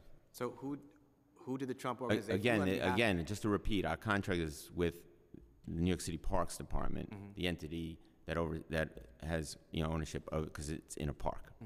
And so who on behalf of the Trump Organization met with the Parks Department for the approval of this tournament? A number of people, because there were a number of issues leading up to it, including myself. And who did you meet with at the Parks Department? Again, you should ask them. But these were meetings that you were in, correct? Or phone calls. And do you know which levels of the Parks Department you were meeting with? Yes, I know who I met with, but again, why don't you talk to them about that? And what kind of logistics has the city been working with you on in the approval and the planning for this tournament? Can you go through it? Eric Trump, your principal, has named here again that there were, not only in addition to approvals, logistics and parking and other things like that the city has done in terms of working with you on the planning for this tournament. What kinds of things are there? Well, what would be typical of a professional golf tournament, right? So you anticipate having fans there. So logistics, I think Brian mentioned it, involving parking, setup, staging, the things that would typically go into putting together, a professional event. And so what decisions have City Hall or the Parks Department been working with you to plan for this tournament? What decisions have come up that they've helped? Again, you work closely? I haven't been in all the meetings, as Brian had mentioned. There's a tournament director who takes lead on operational meetings, and there's coordination between that group and the city on logistics. But ultimately, the goal is what needs to happen to put together an incredible event for New York City. And I could tell you that from what I understand from these meetings, we're going to have a great event, and the goal being to have an event that's safe, enjoyable, and fun for everybody, and I have no doubt that that's what's going to happen. And you're aware of the 9/11 family's opposition to this event, right, given the painful memories that it evokes? Well, we've heard about it recently, and again, it's just kind of curious to us because the very same event took place in New York last year. Very same event. And as I mentioned too, we total sympathy for the 9/11 families, and we contribute, in many ways, to that cause. Very sympathetic to it. No, like all New Yorkers, we're all New Yorkers, so we're all sympathetic to that. But again, we have an obligation. This is a business, right? And part of our contract, one of the goals of the contract is to do this very thing, to bring a professional tournament. That's one of the goals. And that would be your response to the 9/11 families who have raised concerns about Oh, well, my response to 9/11 families and it would be that we're in this with you. We support you, and we continue to do so in any way possible. And we have specifically done so right here in New York at Ferry Point. And you think that hosting this tournament meets that objective too, despite their opposition? Again, it's you're being selective because like, as I mentioned before, dozens and dozens of Fortune 500 companies work with the same entity that ultimately is involved, and we're aligned with that, right? So you just can't be selective and cherry pick at it like that. And are you aware that Alan Weisselberg, the CFO of the Trump Organization, has pleaded guilty to grand larceny and tax fraud, crimes committed during his time as CFO of your organization? Yes, I'm aware. Are you aware that Donald Trump, the guarantor of this license, is facing numerous civil and criminal investigations at every level of government? I can't even comment on that. There's Either constant. You're aware, you're not aware. Well, I'm aware. Yeah. And are you aware that your accounting firm at the time, Mazars, retracted its certification for the financial records that it reviewed?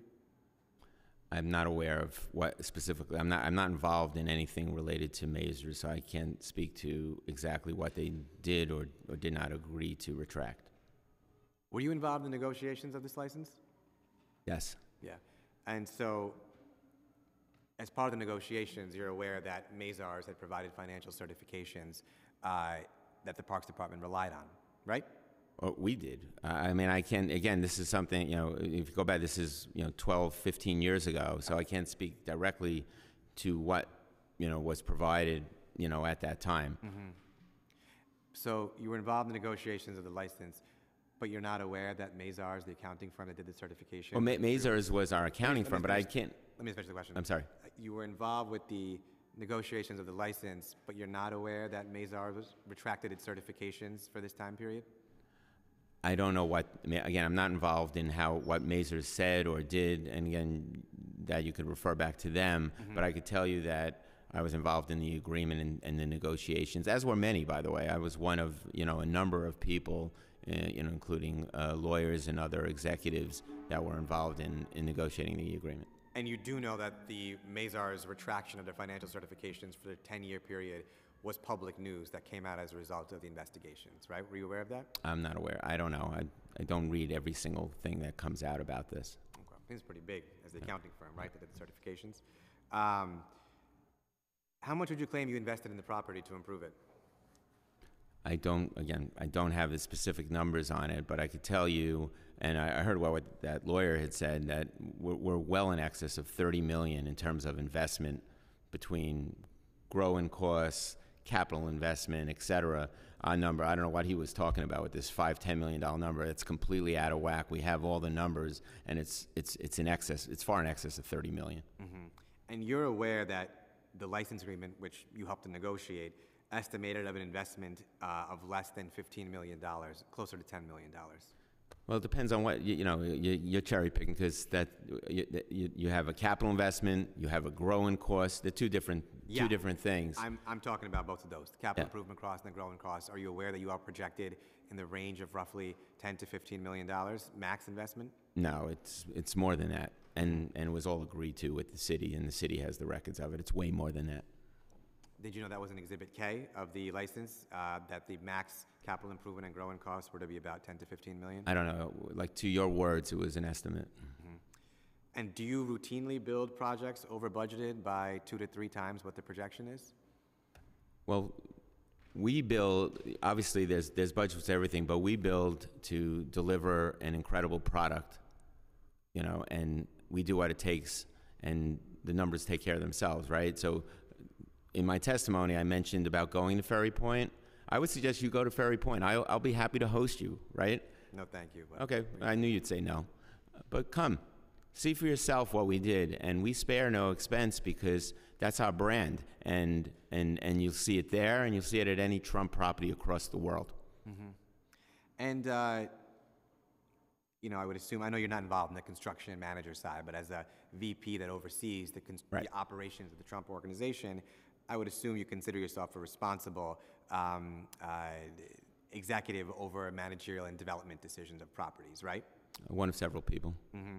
And do you think that it's customary, assuming that your goal, which I think it is to make a profit off the course too, do you think you'd be able to do that if the actual cost of development and construction exceeded 2 to 3 times what the projection was? Yeah, again, I don't know where this 2 to 3 times number that you keep saying. It's not 2 to 3 times whatever a projection is, but you know, it's pretty common for budgets to go over because there are things that come about throughout the construction that are unanticipated. And again, we have a brand to adhere to, and so we're going to spend what we need to make it beautiful. And as I mentioned, just go there and you'll see it for yourself. But let's put aside Yeah. what's in the license. I think it's clear, Right. but let's put that aside. Is it common to go over projected costs at 2 to 3 times what you'd expect? And again, you keep bringing up, I don't know where this 2 to 3 times. Saying, generally speaking, put aside where it comes from, is it common in your work that when you project a budget, that you go over those costs by 2 to 3 times? It definitely could be common to go over because you're working on something that's an estimate. I can't comment on whether, you know, that's 2 times, 1 time, 3 times, 5 times. You know, it depends what happens during the construction. And this is... And I could tell you, I'm sorry, I don't mean to cut you off. You know, when we were going through the construction phase, you know, we were not satisfied. We had a number of architects that we were looking at in designing our main obligation, which was that clubhouse, and we weren't satisfied. And so we went through a number of rounds before we ultimately landed on the team, you know, that would do this. You know, all that costs that probably were in excess of where it was originally. And this is a public golf course, right? Absolutely. Do you consider $200 for a round of golf affordable to the residents of the Bronx? First of all, I heard you mention that question before. Many of our users are from the Bronx, by the way, including all 5 boroughs of New York City. The majority of our golfers are residents of New York City, and as Brian had mentioned, we have a whole schedule of fees depending on whether they're a junior, a senior, whether they're playing on the weekend, the weekday, so it varies. So if you want to pick at the highest rate, no matter what rate you pick, I view it as an incredible bargain for anyone who uses it. And you don't even have to ask me, just ask the golfers, and it's reflected year after year in the number of people that go there, including many residents from the Bronx, and there's a reason they go there. It's a bargain. So it's a bargain. It's a bargain, yeah. It's a bargain for what they're getting in return, and largely because of what we've accomplished there and what the staff has accomplished and delivers in terms of service there. And my last question for you is, do you support the decision to have the golf tournament next point at Ferry Point Park? Yeah. Thank you for your testimony. Okay, thank you. Now we'll call as the next witness Tim Froelich.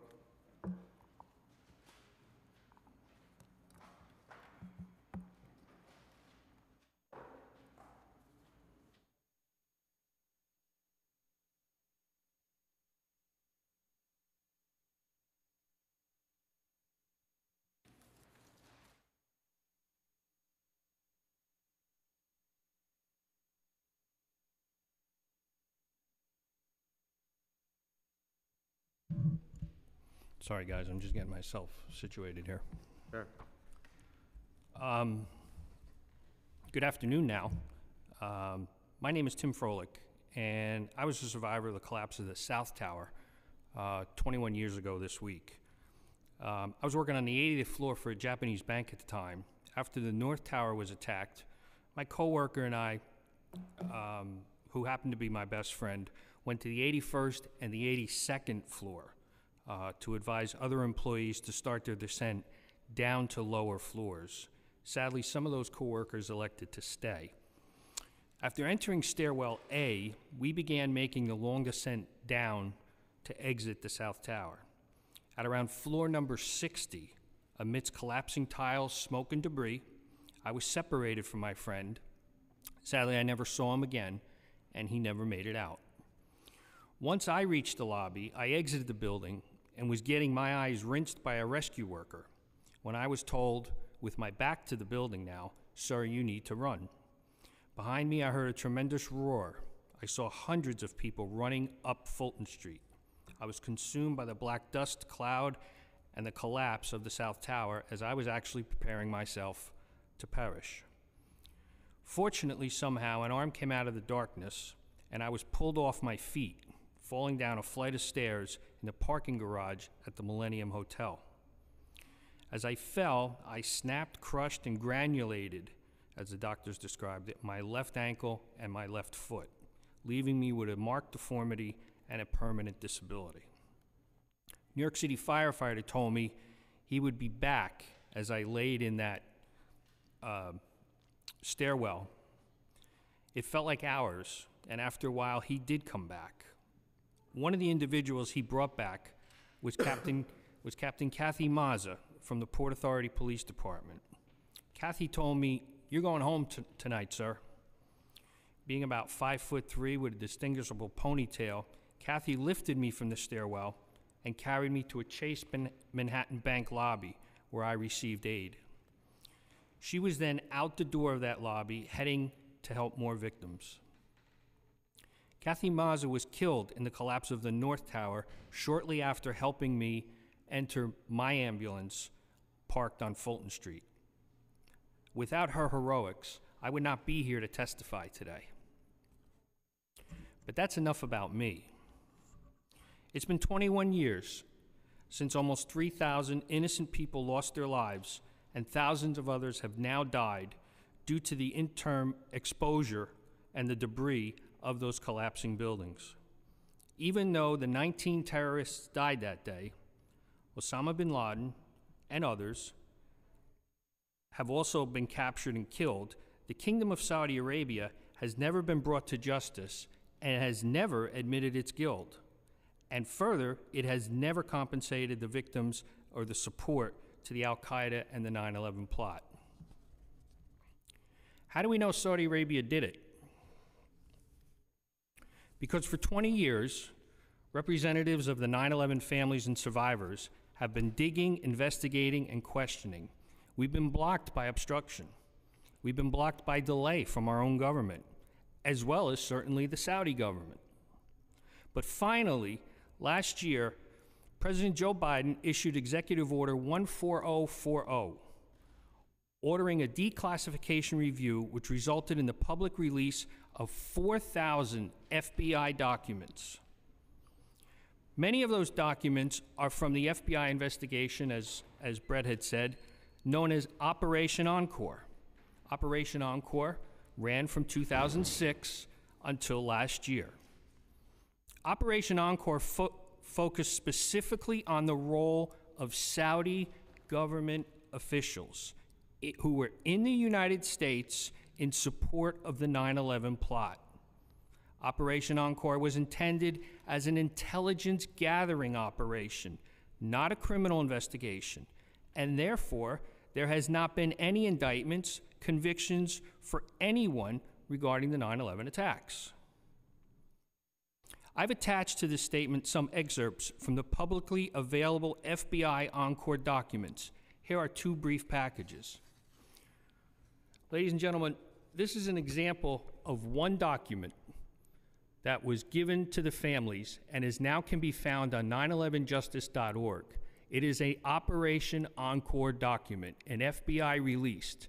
Now, I want to remind everyone, these documents never came out until last year.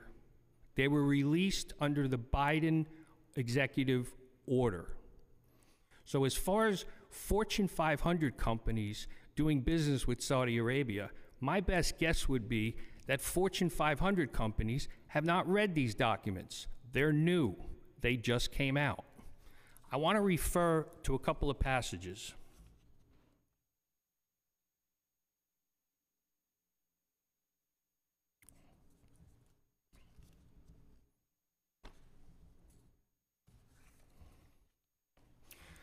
This is not my words. Once again, this is an official FBI document.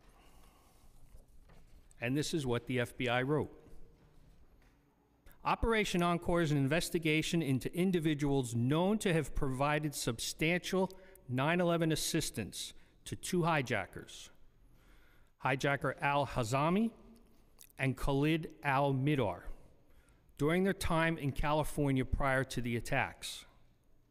Operation Encore main subjects include the following people, and these people that I'm going to mention were paid Saudi government officials. They were working for the Kingdom of Saudi Arabia.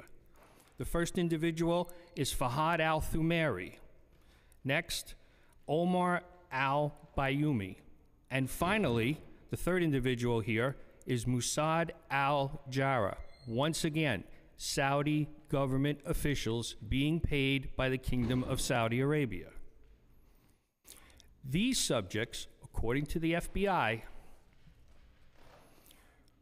provided or directed others to provide the hijackers with assistance in daily activities, including procuring living quarters, financial assistance, assistance in obtaining flight lessons, as well as driver's licenses.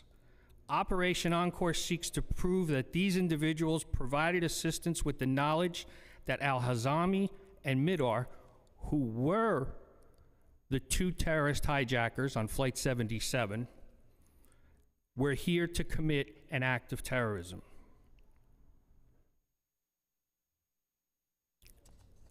That, to me, is pretty damning and pretty significant.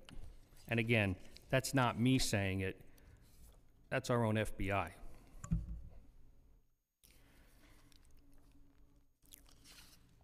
There should be no one in any context of any business taking any money from Saudi Arabia, least of all a former president, to host a golf tournament this close to Manhattan or anywhere in the country.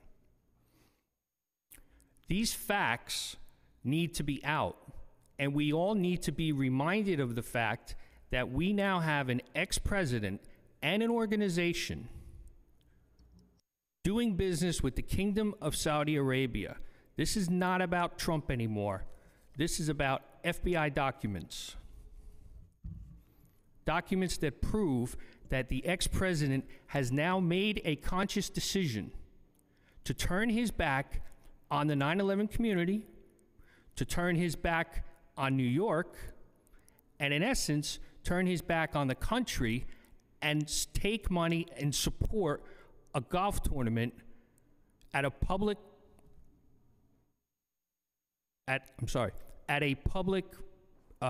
golf course, so as everyone makes money here. That's what this is about. And it's reprehensible. I have several other documents. Again, all FBI related. Fahad al-Thumairi was a Saudi diplomat. He was assigned to an embassy in Washington, D.C., the Saudi embassy, as well as the Saudi consulate, also located in Los Angeles. Al-Thumairi was a representative of the Ministry of Islamic Affairs. And what we know is that the Ministry of Islamic Affairs parallels our State Department. So in essence, they are the government. FBI queries were of interest to the highest levels of the Saudi government. So here again is more proof that we have people that were here, 12 to 13 people, beginning in 1999, well in advance of the reception of the hijackers, who never came to this country until January in the year 2000.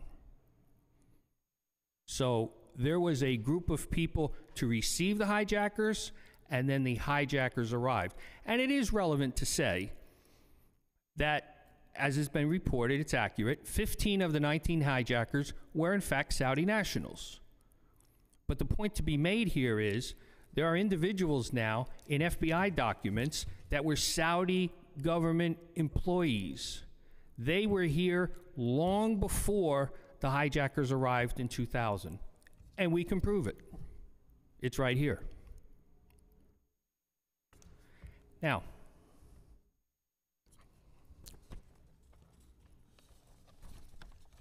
on September 11th, 2019, I was fortunate also to be in a group with 9/11 family members and survivors who went to the White House to meet with President Trump. We were seeking his help to get these documents released in 2019. The president looked me in the eyes and said, yes, I'm going to help you. I'm going to help the families. The next day, as Brett had said, his administration declared these same documents a state secret, basically saying, I have them, you can't have them. As we now know, those documents, thanks to President Biden, we've received those documents thanks to President Biden. President Trump lied to us, and we know why. Just like this, Saudi money. He's in business with the Saudis.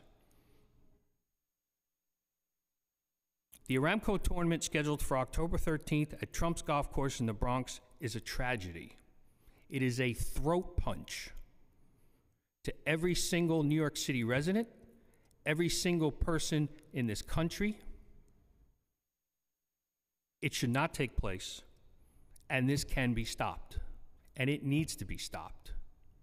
Once again, I want to make the point, this is not about Trump. This is about facts, ladies and gentlemen. We have the facts now. This is about who he has elected to do business with. A foreign country came to this country and killed 3,000 people, and that's not okay. And now, President Trump, just 3 short years ago, said, I'm going to help you, and what happened? We got nothing. He didn't do anything. He knew these documents existed. And now we're very quickly approaching a golf tournament in the city, and it's okay for him to turn around and do business with the Kingdom of Saudi Arabia, who sponsored these attacks? That's outrageous. That's outrageous. That's reprehensible. Thank you so much, Mr. Froelich, for your testimony. And I do hope, as you call too, that the Parks Department, the Parks Commissioner will terminate this license. Yes, and cancel the golf tournament. One other thing, I'm hopeful.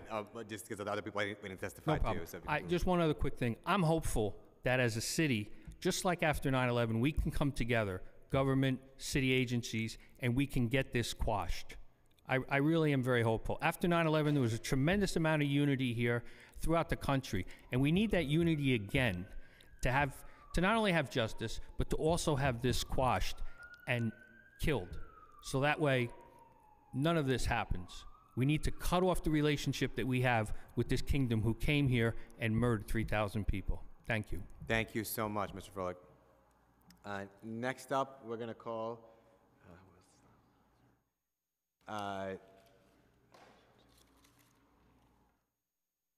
Edward Perez.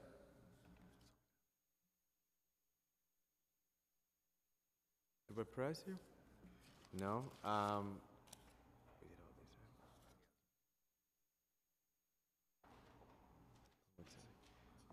Paul Mutze? Okay. Paul Mutze? Paul Francis Mutze?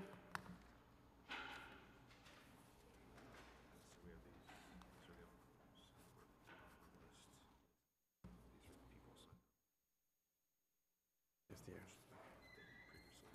These last three. Hi, thank you. You may begin. Sure. My name is Paul Mutze. I am the golf outing coordinator at Trump Golf Links at Ferry Point. I am very proud Bronx native. I think the organization has done a great job at bringing public golf to New York City, and I think it's a great thing. We do have a lot of wonderful employees over there who also live in the Bronx. It's a crucial part of their daily lives, also their livelihoods. Yeah, thank you. Thank you very much for your testimony. Next, we'll call Daniel Tenga.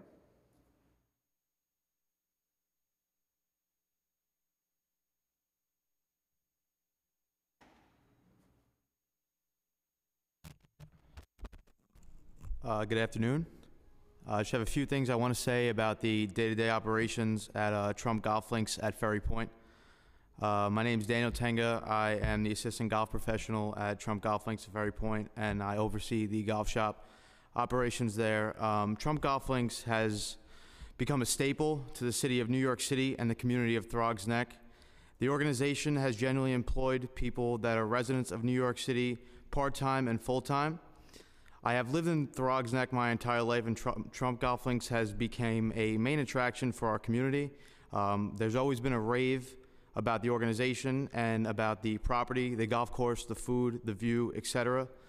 Before I was full-time at the Trump organization, I worked at Pelham Split Rock, which was an American Golf Corporation company who run 7 other golf courses in New York City.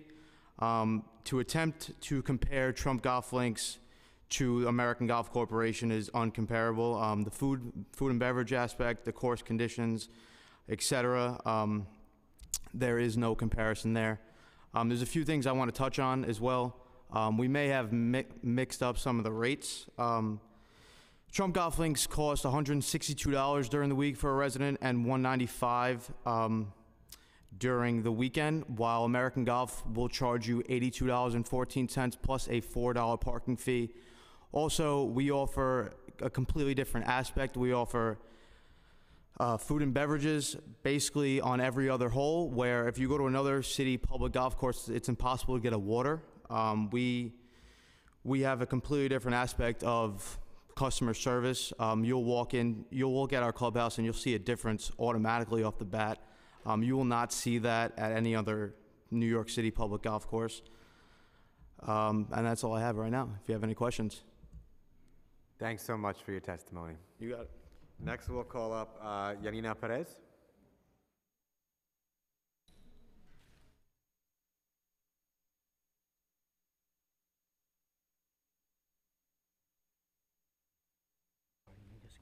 Sure.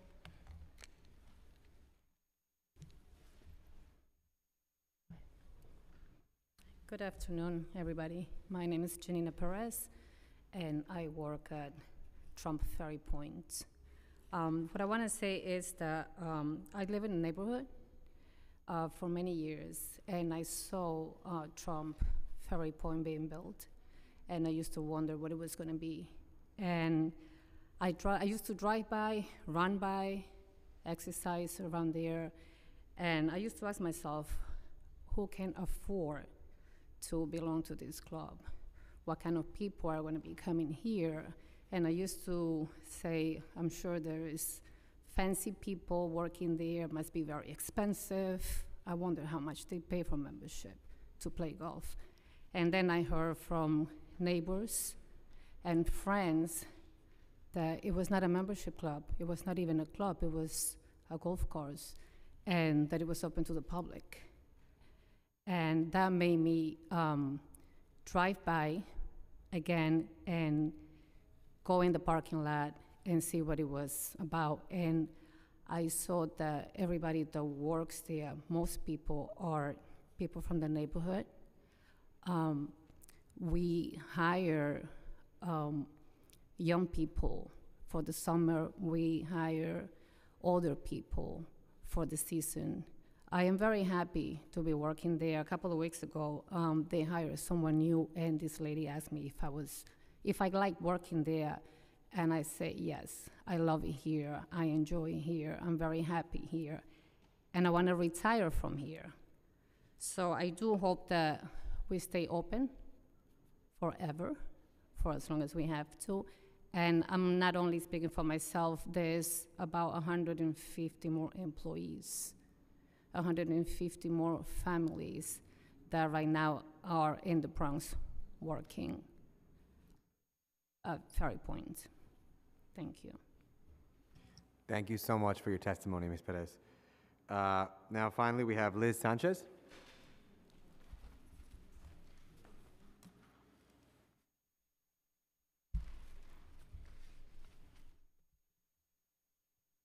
Hello, my name is Liz Sanchez, and I was there in 9/11. I worked at 27 Maiden Lane, not too far from there, in the 27th floor. I remember clearly how everything happened. I was stuck in the office for 2 days because we were not sure if we could go anywhere or go home or how to get home. I remember the screams, the smells, everything, everything. I lost a family member.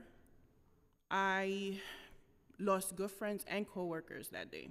It was a horrible day that I will never forget. But it was 21 years since it happened, and I have moved on. 21 years, it's a long time. I lost my father 2 years ago due to COVID. So should I sue the city for not doing what they need to do? No, because it happened. And I just move on. Now I work for Trump, Ferry Point. I work in the accounting department. I can tell you that everything we do is by the books. And I love working there, along with 170 to 190 people that we hire to work at Trump Ferry Point every season. And these employees, 85% of them live in the Bronx. I live in the Bronx. I'm 5 minutes away from there. The families that live in the Bronx that depend on this license to continue to work there. Also, the customers, our golf course are well taken care of. Management does an amazing job. Now you say Donald Trump is under investigation, but he is not found guilty yet. You're judging on something that you don't know what's gonna happen. You can't put two things together. Our facility and his personal is two different entities. We work there, we maintain it, we love it. We have so many families that depend on this. You are basically just don't like him and you judge. And you just want to cancel because you decided on what you see or what you hear and you don't agree with him or whatever the reason is. But you have to think that in that facility, in Trump Ferry Point, there are people that we need this job. Thank you.